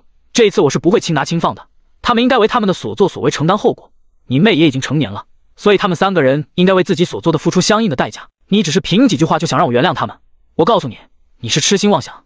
这次无论你说什么我都不会听你的。我刚才说了那么一大堆话，你是一句也没有听进去是吗？我好话说尽了，你就是不想原谅他们，不愿意私聊和和解是吗？我告诉你，我爸妈如果有什么意外发生，我一定会对你不客气的。我最后再问你一遍，你到底愿不愿意妥协，愿不愿意去和属离同志说这一切都是个误会？如果你还是不愿意的话，那我是绝对不会跟你就这么算了的，你听到没有？那可是我亲爸妈还有我的妹妹，我们一家人从小都很亲近，他们对我也很好，你就算看在我的面子上，就原谅他们这一次不行吗？老婆，我也实话和你说了，其他的我什么都可以依你，就这件事情不行，我是绝对不可能原谅他们的。你就算说破了天也没用，他们自己犯的错误就要自己承担，每个人都要为自己所做的事情负责，而且这对他们来说也未必不是一件坏事啊。你也不要太过担心了，你已经结婚了，我们是一个小家庭，你不应该总是把你的父母还有你妹妹放在第一位，在你眼里还有我这个老公吗？我们才是最亲近的人，好不好？你越向着他们，我就越生气。你放心，只要你原谅他们这一次，我保证他们以后不会再犯了，好不好？我从来没有求过你，我就开口求你这一次，你就不能答应我吗？我爸妈岁数都这么大了，他们怎么能待在局子里呢？你别忘了你现在事业蒸蒸日上，其中也是有我的一份功劳的，好不好？要不是有我的话，你公司能发展到现在规模这么大吗？你别以为你现在有本事了，就可以不把我们一家人放在眼里。我爸妈这么大的岁数了，怎么还能经得起你这一番折腾啊？你好好想想我说的话，你要是还爱我的话，还在意我的话，就答应和我爸妈和解，赶紧去和同志们说一下，这一切都是误会，不然的话可别怪我和你翻脸不认人。老婆，虽然我很爱你，但是你一家人这次触及到我的底线了，很抱歉，我不能和你妥协。我也有我办事的一套方式方法，这次如果不是你家人太过分的话，我也不会把事情闹得这么大到如今这种地步。所以我也最后再跟你说一遍，这次不管是谁来和我求情都没用，我已经铁了心了要告你爸妈一家人偷窃。虽然这可能让你很为难，但是我依然坚持这样做，希望你也能站在我的角度考虑一下。我真是没想到你会这么不要脸，我都这么低声下气的开口求你了，可是你却无动于衷。你要是还是这样软硬不吃、顽固不化的话，那我可真要对你不客气了哈。原本你是我老公，他们是我的爸妈，你们都是我最亲近的人，我不想站在任何一方，可是你作为我老公却一点都不为我考虑，让我无比的寒心。所以无论我做出什么决定，你也千万不要怪我，因为都是你逼我的，我所做的一切都是逼不得已、万般无奈后的选择。你还想要威胁我？你还知道你是我老婆啊？你是我老婆怎么不向着我这边呢？你整天只知道为你爸妈、为你妹考虑，从来没有真正的替我考虑过。你知不知道己所不欲，勿施于人啊？我再也不是从前那个穷小子了，你们也别再认为我还是从前那样好欺负。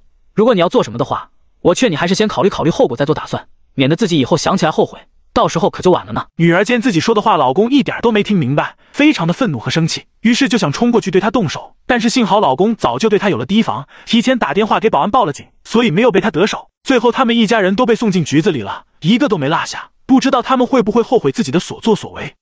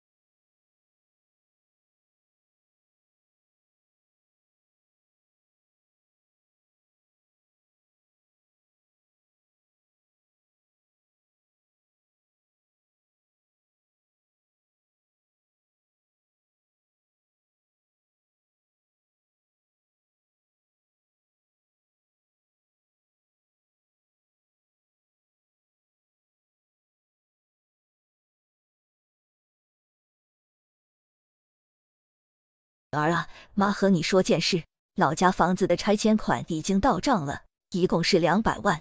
妈是这样想的，你这几年照顾我也挺辛苦的，而且你和女婿现在还没有一套自己的房子，反正县城的房子也不贵，我就拿70万给你买套房，我自己留30万，剩下的100万给你大哥，毕竟他在城里住，花钱的地方也多一些。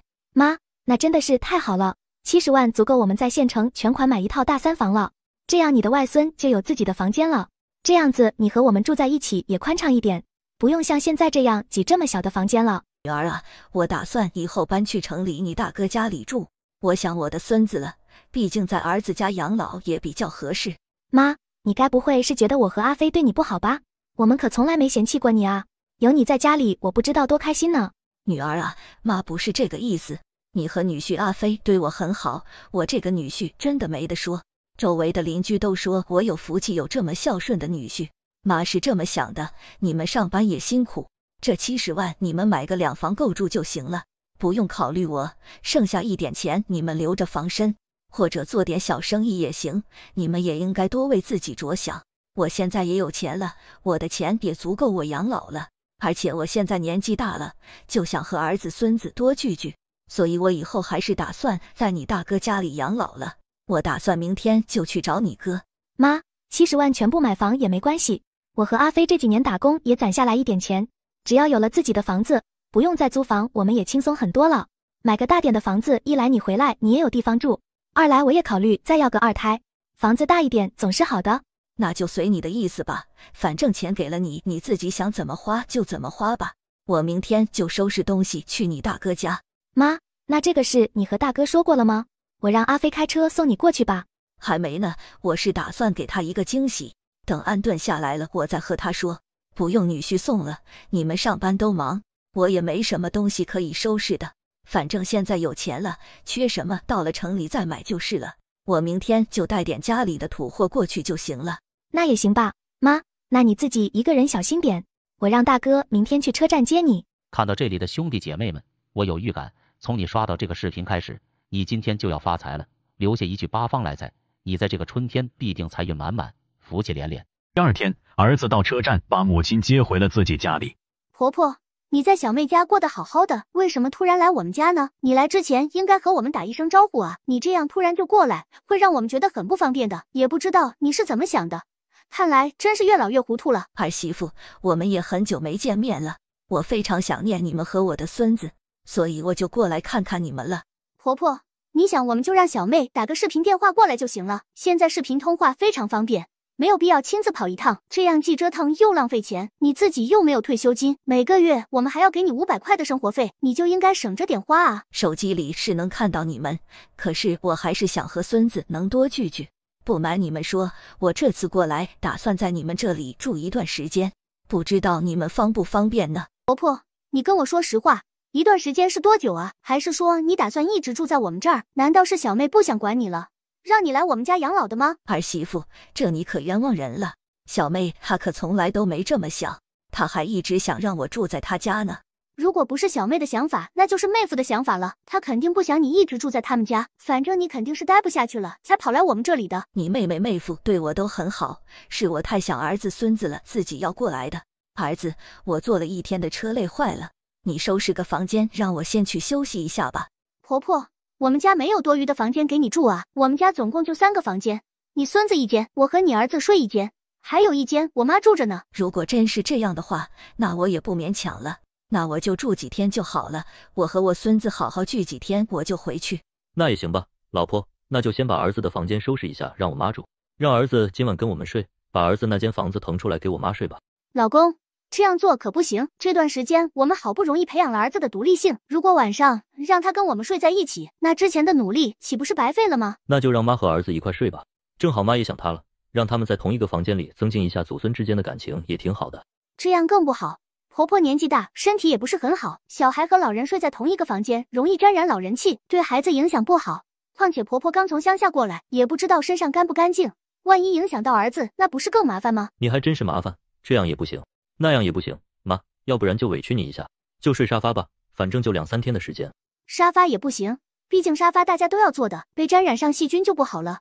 我给他在客厅阳台铺一个垫子，就先睡那吧。儿媳妇，我就来这里住几天而已，难道就让我睡阳台吗？你这样做是不是有点太过分了？是啊，老婆，阳台哪里能住人啊？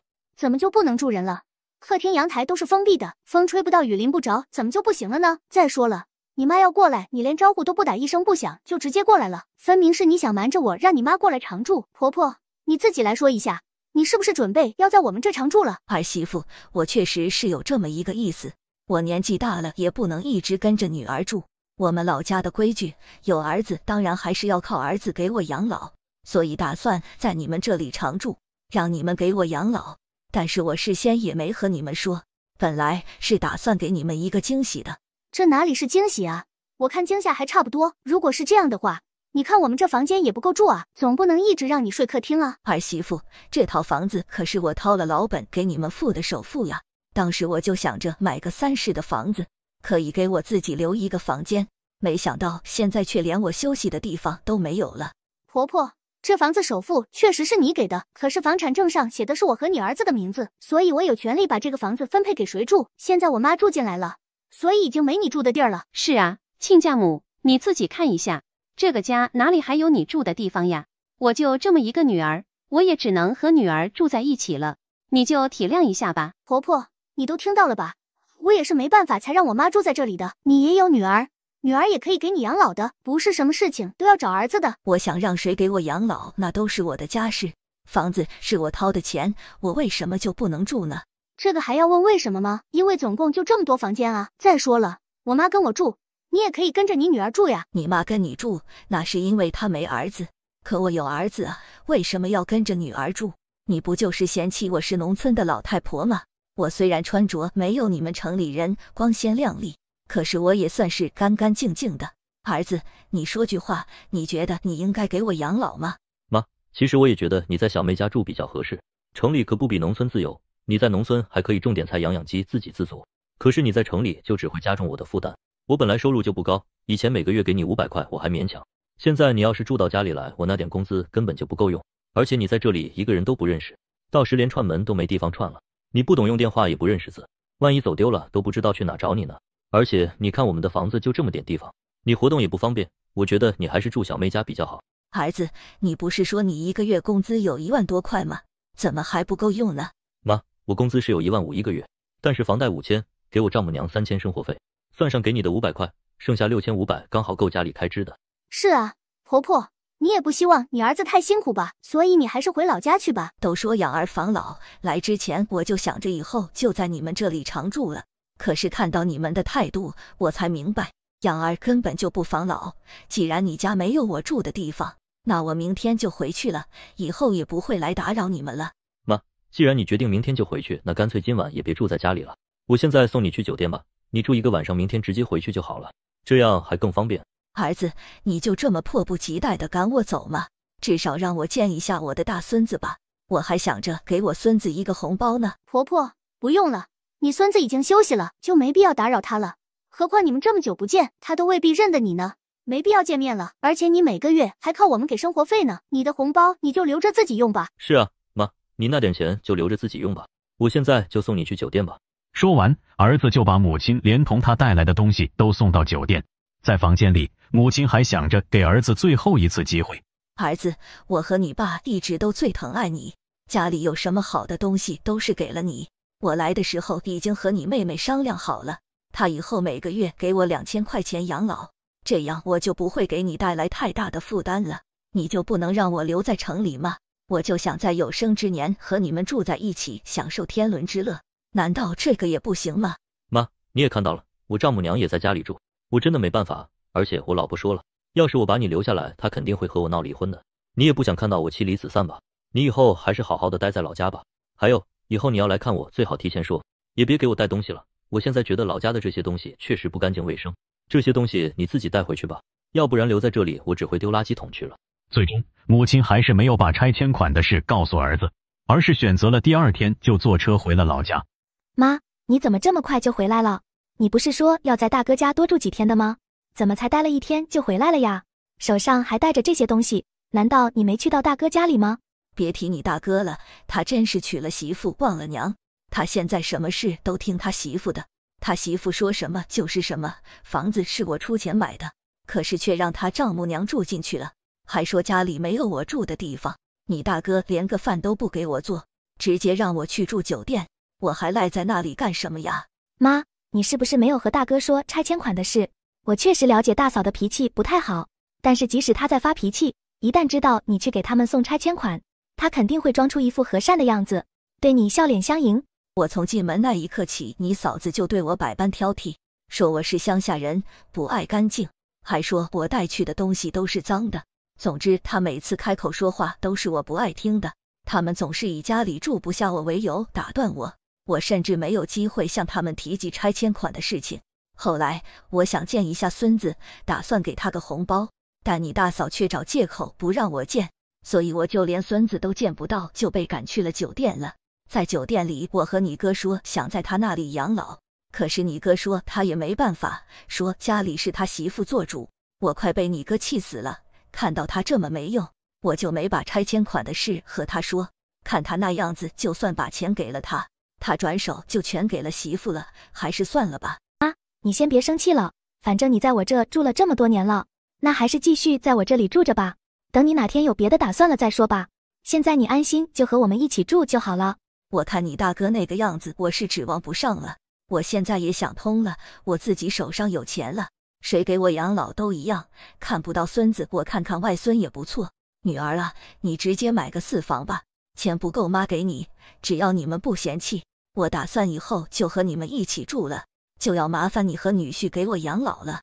妈，一点都不麻烦，家有一老如有一宝，以前我都没嫌弃你，现在更不会嫌弃你了。你现在可是个有钱的老太太了，只是大哥那边你真的不考虑和他说拆迁款的事吗？估计这事也瞒不了他太久的。他知道了又怎么样？钱是我的，我想怎么花就怎么花，谁叫他自己不争气？在他眼里，他媳妇一家才是他最亲的人，完全没把我这个妈放在眼里。我大老远去他们家，到家了连个晚饭都没给我准备，进门连个坐的地方都没有，站在那里说了半天话。我说在那里住1晚上，竟然想让我去睡阳台，简直太过分了。最让我心寒的是，你哥每个月只给我500块生活费，却给他丈母娘3000一个月，而且还从来没有给我养老的打算。既然这样，我干嘛还要把钱给他？我自己的钱我留来自己花不好吗？我干嘛要花钱买罪受？我1分钱都不会给他们的。妈，你消消火，那我听你的，买一个大一点的房子，以后我和女婿给你养老，其他的你就别担心了。就这样，母亲给女儿买了个大房子搬了过去了。2个月后，儿子也终于知道了老家拆迁的事情，于是带着老婆和孩子火急火燎的来到小妹家。小妹，你们搬家了，怎么也不和我说一声，让我一顿好找。这个房子真漂亮，看来老家拆迁的事情是真的了。哥，搬家的事是妈不让我和你说的，这个你可不要怪我。婆婆，我这次特地带了你孙子回来看你，而且还给你带了城里最好吃的点心，这是我给你买的新衣服，一会儿你试试大小。看来今天太阳是打西边出来了，你们还能想到买东西回来看我了，真是不容易啊。不过你们城里的东西我看不上，而且我们乡下人每天干活，也穿不上太好的衣服，东西你们自己拿回去吧。你小妹家的房子太小，就不留你们了。妈，过去的事你就别往心里去了，你媳妇也不是故意的，这次我就是特意带着她过来给你道歉的。这才过去2、3个月，怎么就成过去的事了？这事我一时半会可忘不了。婆婆，过去的事都是我不对，你就大人有大量，别和我计较了。是啊妈，我媳妇都和你认错了，你就原谅她吧。听说咱们家的老房子拆迁分得了200万，这是真的吗？没错，那笔钱上个月就到账了，有什么问题吗？妈，这么大的事你怎么不告诉我呢？正好我现在碰到一些困难了，你现在就把钱给我吧。那笔钱我已经给你妹妹买了这房子了，剩下的钱是我自己留来养老的，你有困难你自己想办法解决吧。妈，你这是什么话？我可是你儿子，家里的钱不都是应该给我的吗？而且你早就应该和我说这个事啊。你上次说打算去我那里养老的吗？有了这笔钱那就没问题了，我可以换一套更大的房子了，这样就有你住的地方了。算了吧，我不习惯和你丈母娘住在同一个房子里。再说了，我这种乡下人也不适合在城里生活。你媳妇还说我身上一股怪味，说我们乡下人拿的东西把你们家都弄脏了，我可再不敢去你家了。婆婆，你是不敢去还是不想去啊？我看你就是想把这钱留给小妹吧。对啊，我就是这么打算的。儿媳妇，你说的很对，女儿也可以给我养老。我现在在我女儿家里住不知道多舒服呢，所以我就给她买了这套房子，这样子我们一家也住得舒服点。妈，你别犯傻了，小妹都嫁出去了，她就是个外人，而我不一样，我可是你亲儿子，你怎么能里外不分呢？你还有个亲孙子呢，难道你的钱不应该是给我的吗？我认你是亲儿子，可你认我是亲妈妈，这个家到底谁才是外人呢？你妹是嫁出去了，但这么多年我一直都跟着你妹妹住，也是她在不离不弃的伺候我，照顾我。反过来再看看你呢，自从你娶了老婆，生了孩子，你在城里就很少回家了，每次都是我主动给你打电话，可是说不了几句话你就挂了。如果不是有你妹，恐怕也就只有我一个孤寡老人生活在那套老房子里了。自从你爸去世了，你妹妹怕我孤单，直接把我接到她的家，我一住就是7年。这7年里，你回老家的次数一个巴掌都能数得过来吧？妈，我的工作确实很忙，而且有了孩子以后，我的压力就更大了，更不敢随意请假休息了，所以才一直没空回来看你。你说你工作忙，我可以理解，但是去年我摔倒骨折了，需要2万块钱动手术。你是我儿子，可是你却1分钱没掏。如果不是你妹夫去外面借钱给我做手术，说不定我现在连路都走不了了。那段时间我在家休养了半年，连路都走不了，是你妹妹和妹夫2个人轮换照顾我，陪着我。我给你打电话，想让你回来看看我，你也说你工作忙，离不开身。你了解到我没有生命危险后，就挂断电话去忙了。对住院费的事，你只字不提。你自己扪心自问，你还拿我当是你的亲妈吗？妈，你也知道我工作确实很忙，一大家子人都等着我去养呢。再说了，我知道妹妹从小就孝顺，所以有她在你身边我也很放心。只要不是什么大事，就没必要让我大老远的跑回来了，耽误时间又费车费油的，不是吗？如果你因为这个事情生我的气，那我向你道歉，并且保证以后不会再这样对你了。但无论如何，这笔拆迁款应该归我所有，而不是给妹妹，毕竟她已经是嫁出去的女儿了，嫁出去了，她就没有资格分家里的钱了。你妹妹有没有这个资格，不是你说了算的。你一口一个外人，你别忘了你妹妹对你的帮助。你爸走得早，我们孤儿寡母的家里穷，为了供你上大学，你小妹初中刚毕业就出去打工，她每个月的工资除了给自己留点生活费，其余的钱都给你了。可以说没有你妹，你根本就没法上大学，也不可能有这么好的工作。你现在还说你妹是外人，你还有没有一点良心了？妈，我错了，小妹不是外人，她是有资格分一部分钱的，但是大部分的钱你还是要给我。我现在真的遇到困难了，我刚刚被公司开除了，我现在还没有找到新的工作，手上1分钱都没有了。你没钱那是你活该，你老婆自从和你结婚以后就天天在家不上班，而且你丈母娘自己有退休金，你还要另外给她3000块生活费。你现在工作丢了，你就回来找我帮忙，难道家里没有这笔拆迁款，你日子就不过了吗？你媳妇和你丈母娘天天在那里吃你的住你的，你怎么不找他们帮忙？婆婆，你说的这是什么话？我嫁给你儿子，他当然要养着我啊。再说了，带孩子就是我的工作啊，至于他给钱给我妈，那也是应该的。我妈是长辈，他就应该孝敬他。儿媳妇，这就是你的想法吗？你妈在家难道就不能帮你带孩子吗？你老公现在失业了，你只会让他回来找我拿钱，你就不能出去工作吗？难道这就是你们城里女孩的想法吗？妈，你就别说我媳妇了，你把钱给我，我现在就把你接去家里，我们以后一定加倍孝顺你。不用了，你们自己的困难你们自己解决吧，我每个月给你1000块，就当是我给孙子的红包，半年后你还找不到工作，你自己想办法吧。1000块够干嘛？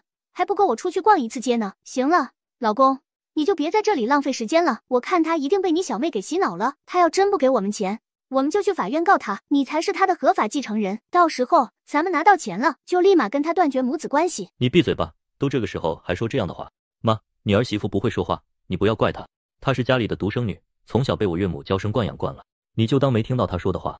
儿子，我算看出来了，你真的是无药可救了，我看他不是被他妈惯坏了，是被你惯坏的。总之你们爱怎么样就怎么样吧，我是不会把钱给你的，我自己的钱留着给自己养老，而不是花钱买气受。既然你这么稀罕你这个老婆，那你就好好的和她过日子吧，以后也不用回来看我了，你们现在就回去吧，这里不欢迎你们。说完，母亲就让女儿把他们赶了出去。半年后，儿子和儿媳离婚了，可是也没脸回来找母亲了。警察同志，我小儿子上班需要用车，我让大儿媳拿10万出来买车，他不但不愿意，还说脏话骂我，气得我喘不过来气。你们把他抓走，让他拿出10万块钱来。警察同志，难道我不给我小叔子买车，我就有罪了吗？你儿媳没有责任管你儿子买车的事，他愿意拿钱出来是他的自由，他不愿意拿出来，我们也管不到，我们也不可能随便抓人。那他骂人就随便骂了吗？把我气得快冒烟了，这样也不能抓他吗？他对我一点都不尊重。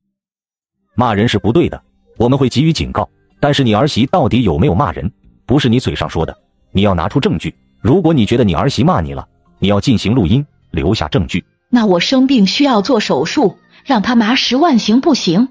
他是不是应该拿出来？如果他不拿出来，你们是不是可以抓他？第一，你真的生病了吗？你用这种方式是不是还是为了要钱？第二，就算你真的生病了，你儿媳可以选择拿钱，也可以选择不拿钱，没有人可以强迫她拿钱。没有什么事我们就回去了，不要再随意拨打报警电话。警察走了之后，你别以为这件事就这么完了，我还有办法收拾你。我走过的桥比你吃过的米都多。我再问你最后一遍，你确定不给我儿子拿钱买车吗？我就只要10万块钱多嘛，你一个月工资1万多，10万块钱算是最差的车了，那20-30万的车我都没和你提。你提了我也得给他买啊，我就想问问，我有责任给小叔子买车吗？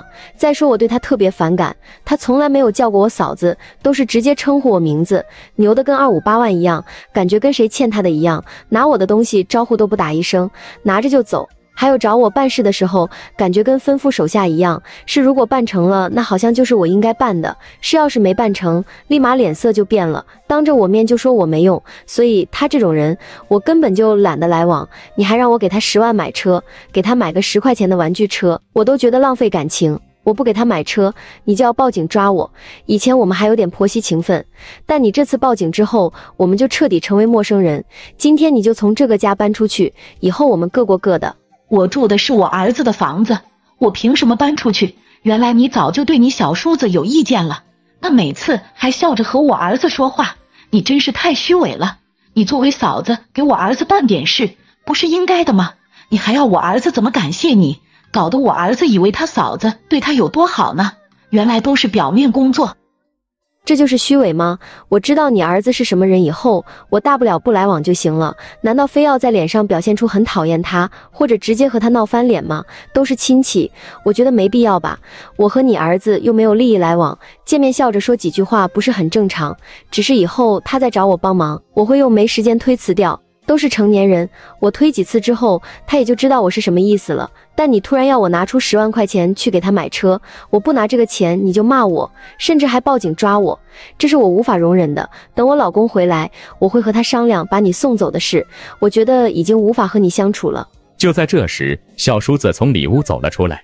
看到这里的兄弟姐妹们，我有预感，从你刷到这个视频开始，你今天就要发财了。留下一句八方来财，你在这个春天必定财运满满，福气连连。嫂子，我是真没有想到你对我偏见这么大，我是没有把你当外人，所以才没有太尊重你，都是自己家人，我何必搞得那么见外。这次买车也是因为工作，我是给超市送货的，如果自己有一辆货车，我的工资就能翻1倍。你现在已经那么有钱了，你就帮我一下行吗？嫂子，我以后会报答你的。一辆车也就10万块钱，对于你来说也不算什么，你以后需要拉货的时候招呼我一声，我都免费给你拉。你在拉货这一行也算是有人脉了。你把我气笑了，我在拉货这一行要人脉干什么？我需要搬家的时候有搬家公司，再说我一辈子能搬几次家？你觉得10万块钱对我来说不算什么吗？我一个月工资1万多，但是能存下来的最多也就5000，10万块钱基本上我要存2年，我辛辛苦苦工作2年的钱就白白给你，凭什么？凭你老公是我哥，你凭什么不给我拿钱？我都已经低声下气的求你了，你还不同意，还拿上架子了。你2年存的钱给我用一下怎么了？你是嫁到我们家来的，现在要做我们家的主吗？我妈都说把钱给我用，你还敢不拿钱出来？再不拿钱，别怪我对你不客气。我就不拿，我看你能把我怎么样？我房子对面就是警局，做事之前要考虑后果。小慧最终没有拿1分钱，婆婆和小叔子一同找到了大儿子。妈，你怎么带着弟弟跑到我公司来了？我这会儿还在上班呢，让领导看到了不好。我们是有急事啊，你老婆现在不得了了，我问她要10万块钱给你弟买车，她不同意，还把我骂了一顿，就这还不行，还要把我赶出去。你弟弟和他好声好气的说话，他又把你弟弟也骂了一顿，你说这件事该怎么解决？妈，家里存款好像一共也就10几万，那你让我怎么办？家里我又不管事，我就是让小慧拿钱，小慧也不可能拿钱的。我怎么有你这样一个窝囊废的哥哥？从小你就胆小怕事，现在娶了一个老婆，还被老婆吓唬住了，你能不能有点出息？你也别说你哥了，你哥从小就这样懦弱的性格。小强，现在我和你弟都被你老婆欺负了，你要站在我们这边，怎么样也要把货车给你弟买上，咱们3个人拧成一股绳，小慧就一个人，她还能翻天吗？妈，现在已经不是买车的事了，那个女人简直要上房揭瓦了，骂我就算了，她把你也骂了，这件事我气不过。哥，你老婆这样对咱妈，你要回去教训她啊。我和妈对她动手会落下把柄，但你是她老公，你对她动手，她也拿你没办法。你弟弟说的也在理，你老婆确实太欠管教了，在家里简直要称王称霸了，竟然还惹你弟弟生气，就趁着这次好好教训他一下。我不知道怎么教训，我哪敢对我老婆动手啊？我老婆说了，我只要敢对她动手，她就和我离婚。她说动手只有0次和无数次。什么都是你老婆说，你能不能有点骨气？今天你必须动手，你不知道怎么动手，我就教你怎么动手。半个小时后，哥，你还在等什么？大嘴巴子招呼他。我刚才怎么教你的，你忘了吗？我真的不敢，而且我老婆也没做错什么，我为什么要对她动手？你们和好不行吗？都是一家人，为什么要闹成这样？小强，你弟弟给你教的什么？是不是教你怎么对我动手？你要还想和我一起过日子，你就说实话。老婆，我肯定想和你一起过日子。我弟刚刚给我教怎么对你动手，说用拳头往你脸上招呼，还给我演示了好几遍。我根本不想对你动手，我都拒绝了好多次了，但他不同意，非要让我对你动手。小慧听到小强说的话后，立马报警。婆婆和小叔子脸色铁青。老公，等警察来了以后，你把刚刚说的话再说一遍。儿子，千万不能把这些说出来，不然你弟弟就完蛋了。你把你弟弟教你动手的事忘掉，就当没有发生过。你也不想看你弟弟被带走吧？警察来了，你就说什么都不知道。老公，你自己看，你如果听你母亲的话，我就当你们是一伙的，那这日子就没有过下去的必要了。我没有让你说谎害人，只是让你实话实说而已。这样你都做不到的话，我只恨自己当初嫁错了人。接下来我是一定要和你离婚的。正说着的时候，警察已经上门了。老实的小强最终实话实说，小叔子被带走。婆婆，你还留在这里干什么？你也可以出去了，这个家不欢迎你。你是回老家也好，还是去小叔子那也好，总之离开我的家，我不会再给你养老了。我错了，小慧，你原谅我，我也没有给你造成什么损失啊。再说你小叔子已经被带走了，你不给我养老，我没地方去啊。对不起，你的所作所为已经触碰到了我的底线，我原谅不了。小叔子总有被放出来的一天，小强可以先送你回老家，总之你不要待在我的房子里。我不走，我就在这里，我儿子在哪我在哪，我儿子必须给我养老，这是天经地义的事，你有什么权利让我回老家？你不回老家是不可能的，你连报警抓我的事都能干得出来，就因为我没有给小叔子买车，你就在背后到处使坏，除了报警，你还在外面败坏我的名声，让街坊邻居都以为我是一个恶儿媳。我说自从你来了以后，街坊邻居看见我就躲着走，就你这样的婆婆，我坚决不和你住一起。你要不想和我住一起，那就你搬出去，凭什么让我搬出去啊？你本来就是恶儿媳，你不给你小叔子买车也就算了，平时我问你要个零花钱都不给我，不是恶儿媳是什么？群众的眼睛是雪亮的，街坊邻居见你就躲着走是有原因的。你要什么零花钱？你一张口就要问我要3000、5000，这是零花钱吗？这都是你要了以后给小叔子的吧？我辛辛苦苦挣钱，凭什么把钱给你，让你再交给小叔子？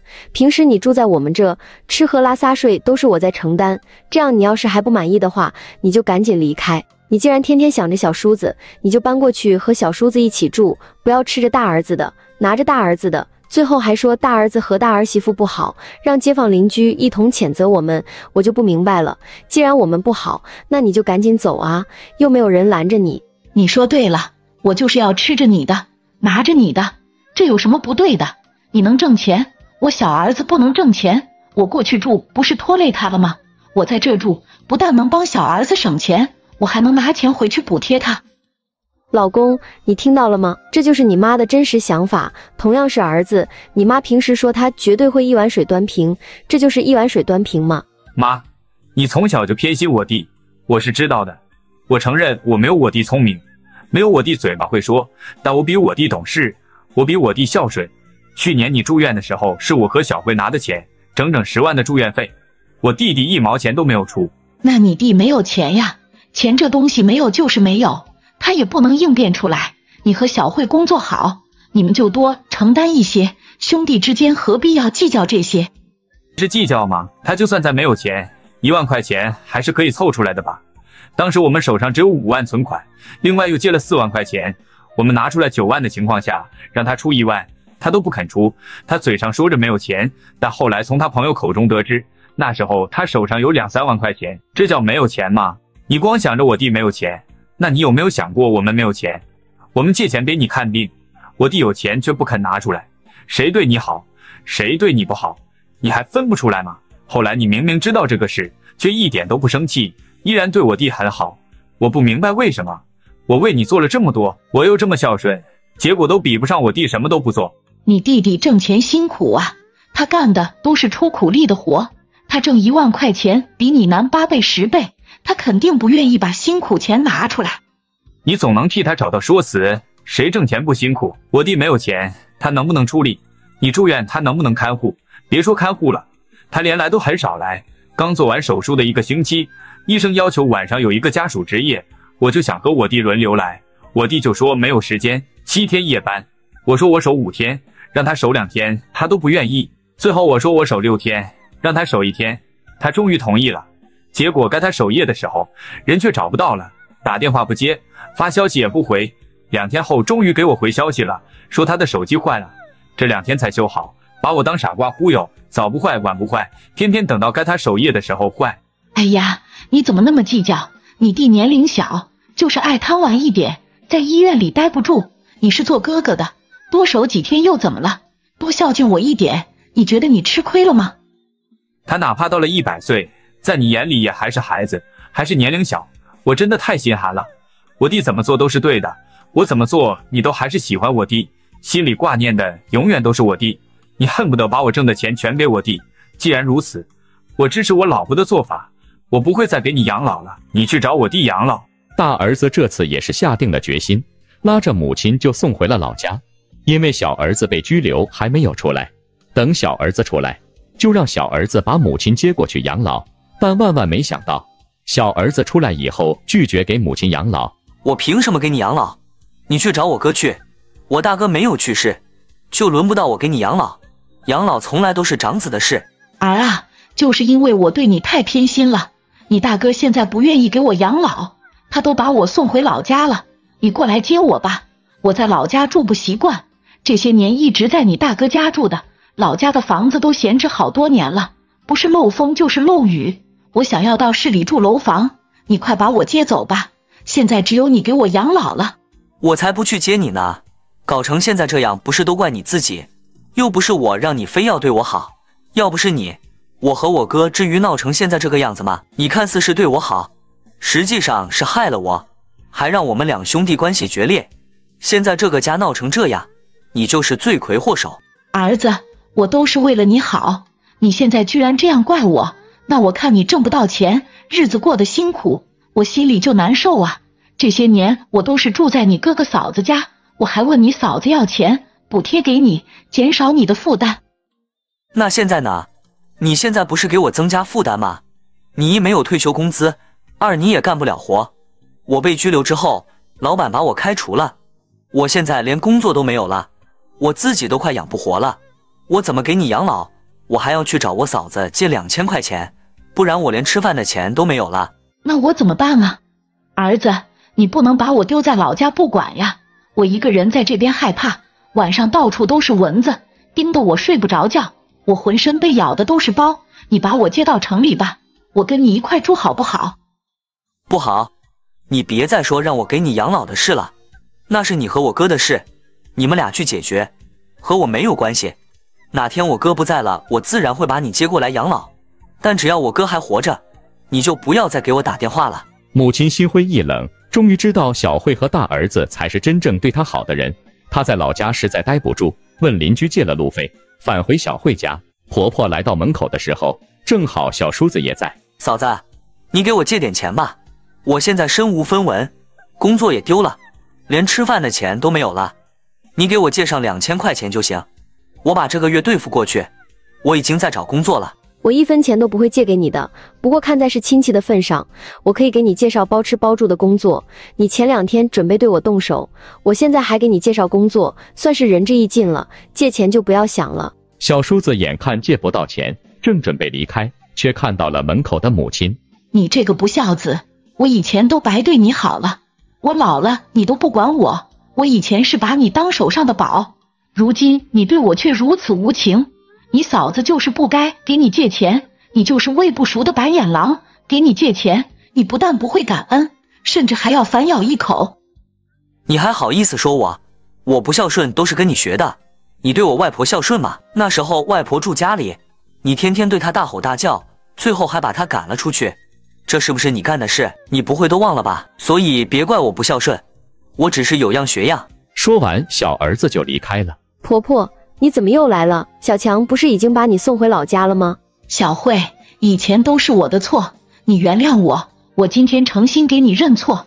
我知道我以前做的过分，打我骂我都没有怨言，只求你收留我，给我养老。我住在城里习惯了，实在住不惯乡下。不可能的，我连门都不会让你进的，你哪里来的回哪去吧。小慧没有让婆婆进门，还是把婆婆送回了老家，但是把婆婆乡下的房子修了一下，至少能够遮风避雨。婆婆好好的日子不过，非要自己作妖，最终也只能为自己的行为买单。老婆，我下班回来了，你带着女儿这是要去哪呀？老公，你妹妹今天又来咱家了，你母亲让我去外面买海参鲍鱼、燕窝鱼翅回来，说是你妹妹这2天来亲戚了，让我给你妹妹做一顿丰盛的海鲜大餐。你妹妹还说这次她还要在咱们家多住几天，平时她就总和婆婆对我挑三拣四的，找我各种麻烦。既然这样，那我和女儿还是去我妈家住吧，惹不起我还躲不起吗？正好我妈说我很长时间没回去，她也有点想妞妞了。老婆，实在是对不起，这段时间让你受委屈了。我妈她老糊涂了，要不是我妹妹从中作梗，她平时也不敢那么欺负你。那这几天你就回娘家住几天吧，也好让女儿多陪陪姥姥。我现在就去找我妹妹和我妈算账去，看她以后还敢不敢没事就说你闲话，欺负你。老公，还有件事我一直想和你商量，没好意思跟你说。以后我想搬出去住，我不想再和婆婆生活在同一个屋檐下了。你妹妹没事总回咱们家，给你母亲出主意来对付我，而婆婆也总是对你妹妹的话言听计从，我实在是有点受不了了。老婆，你和我说的这些我都已经知道了，你放心，我一定会处理好这件事的。你就先带着孩子回娘家去吧。说完，小曼母女俩就一起回了娘家，然后土豆独自一人回家找母亲和妹妹理论。土豆一进家门，就看见了妹妹还有母亲一起坐在电视机前吃着瓜子，有说有笑的聊着天。儿子，你下班回来了，你看看这都几点了，你媳妇还没做饭呢。我刚刚让你媳妇去菜市场买菜，这半天了还没有回来呢。你说你妹妹好不容易回来一趟，到现在了连口热乎的饭菜都吃不上，你老婆就是这么招待客人的吗？就是啊，大哥，我年轻，晚一会儿吃饭无所谓，可是咱妈都多大年纪了，到点不吃饭，她的身体哪能受得了啊？嫂子每次都这样拖拖拉拉的，时间长了，咱妈的身体还要不要了？万一哪天出点事，你后悔就晚了。你看看现在已经6点半了，还没有做饭，她就是这么当嫂子，这么给人做儿媳妇的吗？她也太没教养了。大哥，你可得好好管管她，不然她以后还要反天呢。行了，你说够了没有？从我进门开始，你们就你一言他一语的说我老婆的不是。怎么？难道你是残疾人吗？非得等着别人伺候你吗？你明明自己有手有脚的，想吃饭不会自己去厨房去做吗？你嫂子今天不做饭，难道你们就不吃了吗？她给婆婆做饭还于情于理，凭什么你在这指手画脚的？儿子，你怎么回事啊？你妹妹说不的，我还不能说了吗？你媳妇连自己的本职工作都没有做好，难道还不让说了吗？你看看家里都乱成什么样子了，沙发上面堆着这么多的衣服，她是看不见吗？她还不洗，难道让我这个老太婆去洗吗？人就不能惯着，我要帮她做一次，那她下次就会觉得有依靠，更不做了。你妹妹今天来到家里就是客人，这哪有让客人自己做饭的道理啊？不对呀，妈，昨天我看我媳妇刚洗完衣服，怎么今天又多了这些啊？大哥，这些衣服是我拿来的。怎么，你过来看咱妈，不淋些水果也就算了，你还拿了这么多没洗的衣服，你是想让你嫂子给你洗衣服是吗？还是想让咱妈给你洗啊？你是手脚不能动了，自己不能洗了吗？大哥，你说话怎么这么难听呢？我当然不能让咱妈给洗了，这2天我来亲戚了，不方便干活，我合计正好嫂子洗衣服的时候给我带几件而已，要不是我家的洗衣机坏了，还没有修好，你以为我能把衣服拿这来洗吗？再说了，就这么几件衣服，洗一下就几分钟的事，你何必这么小气呢？你自己也不好好看看，这叫几件衣服吗？这大包小包的，没有2个小时根本洗不完。你拿过来倒是也无所谓，洗衣机就在卫生间，你怎么自己不去洗啊？为什么非要等你嫂子去做啊？儿子，你就少说2句吧。你妹妹毕竟是咱家的客人，哪有让客人来咱家干活的道理呀？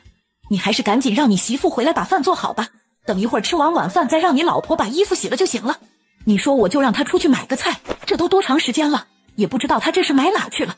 挺大个人了，难不成还找不到家了吗？我都快饿死了。就是啊哥，都这么晚了，嫂子怎么还不回来做饭啊？是等着回来吃现成的吗？我在婆家的时候，从来都是把饭菜端上桌给婆婆吃，可从来没有让婆婆做过一次饭。一会儿嫂子来了，你一定要好好说说她。我跟你讲啊，人就不能惯着，要不然的话就会惯出来一身毛病的。你老婆再这么下去的话，以后可有咱妈好受的了。你听听，你这说的是人话吗？别以为我不知道，你跟你婆婆每次见面都像是仇人一样，你去你婆婆家的次数也是屈指可数。你还说给你婆婆做过饭，你就不要在这里自欺欺人了。你天天没事就知道往娘家跑，每次回来都和咱妈和起火来在一旁数落你嫂子的不是。我就跟你说吧，你嫂子不会回来给你做饭了，她已经带着妞妞去她姥姥家了。今天你们想要吃饭就自己去做，在这坐着就等着饿肚子吧。至于你拿回来的那些衣服啊，你不洗就让她在那发臭吧。什么？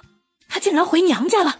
儿子，你看看你娶的好媳妇，她现在是越来越不把我放在眼里了。谁同意她回娘家去了？家里这么多活等着谁来做呀？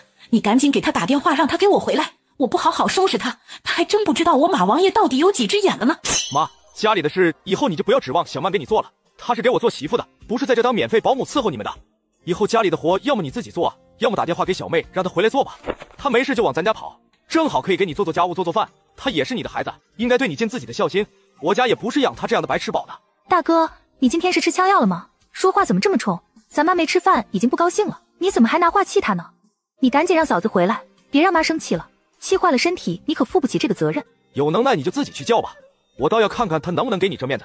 对了，妈，我还有一件事要和你说，等小曼和妞妞过几天回来，我们就准备搬出去自己住了。我小妹不是喜欢回来咱们家住吗？那以后这里就留给小妹你们俩住吧。儿子，你在说什么傻话？你是钱多没处花了是吗？租房子不要钱吗？咱们住在一起好好的，你为什么要搬出去啊？是不是你老婆又跟你说我什么坏话了？这个可恶的臭女人，当初你娶她的时候我就不同意，看她瘦不拉几的样子就不是生儿子的料，她给咱们老王家生了个赔钱货，她还臭觉不错呢。这次她又撺掇你出去住，这不是摆明要跟我分家过吗？还哪个她了？真是气死我了。妈，你别生气了，气坏身子犯不上，男人都一样，都是娶了媳妇忘了娘的主。你可千万别难过，没了儿子，你不是还有我这个贴心的小棉袄陪着吗？你放心，我永远都跟你站在一起。话虽然是这么说，可是我这心里难受啊。哎，还好我的女儿孝顺，总是有事没事的回来陪我，幸亏有你给我出主意，要不然我早被你嫂子欺负死了。可不是吗？自从哥哥结婚以后，你看看嫂子对你是什么态度，整天给你甩脸子，不知道的还以为你们是仇人呢。她总是一副高高在上的样子，总是仗着自己懂得多，就不让你吃这，不让你吃那的，说什么多油多糖对身体不好，不就是不想给你做好吃的吗？还说什么人老了就得多运动，没事做做家务，还能锻炼身体。我看他就是嫌弃你在家什么活也不干，你不听他的，他就没有好脸色给你看。妈，我是真的心疼你啊，这个家你以为我想回来吗？我还不是担心你一个人在家受欺负吗？没错，他一个外来的人怎么可能真心对我好啊？我真是命苦呀，让儿子娶了一个愿意搬弄是非的儿媳妇。你就说吧，我昨天好不容易心情好，隔壁你王叔找我去跳广场舞，我们就手拉着手去了，玩了一天，本来挺开心的。可是你猜我回来后，你嫂子怎么说我？她居然跟我说，让我跟你王叔注意分寸，怕让人看见了说闲话。你王叔确实是有妇之夫，长得也是风流倜傥，没错，我也确实对他有一点想法，可是我也没做什么过分的事啊，他怎么能这么说自己婆婆的呢？这不是在无中生有，没事给我制造绯闻吗？可不是吗？我看他就是狗拿耗子多管闲事，没事就爱扯老婆舌。我爸去世的早，你要是真的把王叔给抢过来了，那也是我妈自己有本事，毕竟王叔一个月的退休金就好几千块呢。我嫂子也真是是非不分，分不清里外拐，要不就是她自己看上王叔。你快住嘴吧，你真是越说越过分了。咱妈老了糊涂了还情有可原，你也跟着瞎胡闹。我老婆那是为你们好，你们不但不领情，还这样冤枉她。再说了，每次你们闹矛盾，哪次不是我老婆主动低下头的找你们和解？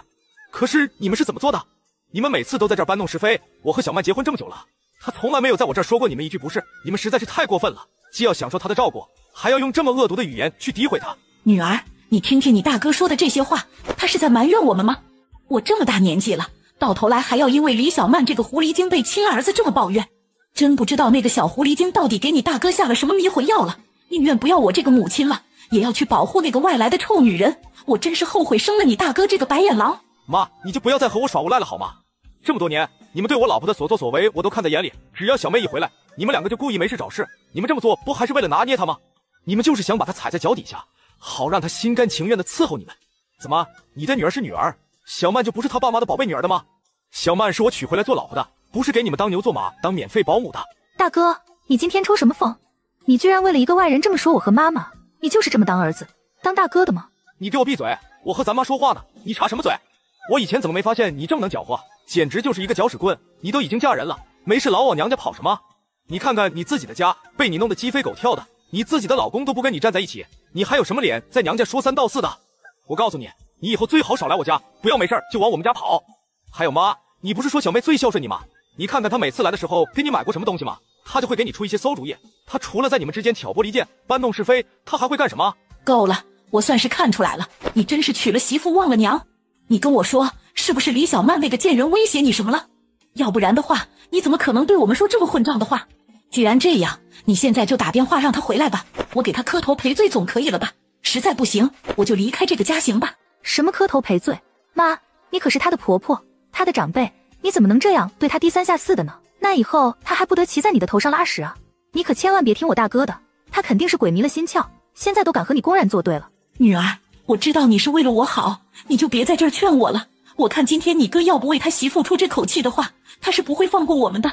反正我也年纪大了，招人烦了，我现在做什么都是错的，还不如我就随了他的意思，我就给他的媳妇磕头赔罪算了。哎呀，我的妈呀！以前我怎么没发现妈你这么不讲理呢？我说这些难道你还不明白吗？谁是真的孝顺你，谁是假的孝顺你，你还分不清吗？你们以后也不用在我面前演戏了，我已经彻底看清了你们是什么样的人了。每次都是着你们先惹事，然后等闹不下去了就开始装可怜博取同情，我被你们耍得团团转，弄得我和我老婆矛盾不断。以前是我不明真相，冤枉了我老婆，要不是你们在这中间挑拨离间，我和她的关系能这样疏远吗？想想我真是太天真了。行，看来今天你是说什么都要跟那个狐狸精站在一起了，我说什么都不对行了吧？看来我真是给自己养了个白眼狼啊！这个家我真的没有必要再待下去了，我不用你养我，我现在就去收拾衣服，马上就和你妹妹走，我去他们家住，你以后就当没有我这个妈，我也不认你这个儿子了。妈，那可万万不行啊！我说你是糊涂吗？你要是真的搬到我那里了，那不正好就中了我嫂子的奸计了吗？而且亲戚朋友知道了，他们该怎么想啊？你拿着大包小包的去我家住不是不行，让邻居们看见了也没什么，我就是怕到时候嫂子出去说你的坏话，到时候她把你所有不好的事情都说出去，四处宣扬你是一个坏婆婆，到时候你想回来可都回不来了。好啊，照你的意思，你是说咱妈是有什么不好的事情是吗？咱妈身正不怕影子斜，这一点不用你担心。再说了，你就把心放在肚子里吧，我老婆才不像你们那么恶毒，嘴像老太太的棉裤腰一样，什么都说。咱妈一直都说你最孝顺，那你从今以后就好好的伺候咱妈，给咱妈养老吧。再说了，咱妈就是去你家住而已，这是一个多好的机会啊，怎么的你不欢迎啊？你放心吧，就算去到你家住了，这个房子我也不稀罕，我和你嫂子这次一定会搬出去住的，等咱妈在你家住不下去了，她还能回来，到时候我还会每个月给咱妈5000块钱的生活费，这样的话你不养她了，她也不至于没有饭吃。你在这瞎说什么？我女儿才不会把我从他们家赶出来，我现在就去收拾行李，说走就走。我要去你妹妹家享福了，我在这个家多待1秒都影响我的好心情，正好我也不在这里碍你们的眼了。妈啊，你可要三思啊！我刚才不是都说了吗？你千万不要中了我嫂子和我哥的奸计。你今天要是真的离开了这个家，你想一想，以后还能回来了吗？女儿，你就别再劝我了，我今天走了就没想着再回来，以后我就一直住在你们家了。你看看你哥现在完全变了个人，我还回这个家干什么？回来给自己找气受吗？以后我就跟着你们一家生活了，妈在你身边，你也不用牵挂我了，这多好啊，你说是吧？就是啊，小妹，妈都已经决定去你们家住了，你怎么还在这儿愣着干嘛啊？赶紧去给妈收拾行李，一会儿我就开车给你们送过去。那可不行呀，妈，我家地方太小了，只有2间房间，你来了住哪儿啊？而且我们平时的生活习惯都不一样，吃的东西也不一样，你去我那儿住肯定会不习惯的。妈，我看你就老老实实的在大哥家住着吧，我大不了常回来看你就是了。哎呀，我都忘了，晚上我还约了我一个闺蜜出去逛街的，我得赶紧走了。妈，你就别送我了。女儿，你这是就要自己走了吗？你把我自己一个人丢在这儿不管了吗？妈，要不你还是跟嫂子低头认个错吧，嫂子她那么大度，我想她一定会原谅你的。再说了，我平时还得上班呢，也没有多余的时间去照顾你。小妹，既然你已经这么说了，那我就多说一句，你以后最好还是不要再来我们家了。你嫂子人善良，不愿意跟你多计较，但是你不能做得太过分了，以后我不会再让你欺负她了。你要是再没事找事，别怪我对你不客气。小妹眼看着形势不对，二话不说撒腿就跑了。妈，现在你看清楚小妹是什么人了吧？这就是你口中说的孝顺女儿。你想去他们家住，她都不愿意带你去，你觉得她能给你养老吗？你平时对她最好，可是现在我都替你觉得心寒。行了，我也要走了，我现在就去外面找个房子，我们一家3口要过自己的日子了。以后这个房子就留给你自己吧，你要是没有什么事的话，就不要联系我了。说完，土豆头也不回的离开了家。母亲独自一人看着空荡荡的屋子，脑海里浮现出了之前儿媳对自己百般照顾的场景，又想到自己的亲生女儿不管自己就只会搬弄是非，肠子都悔青了。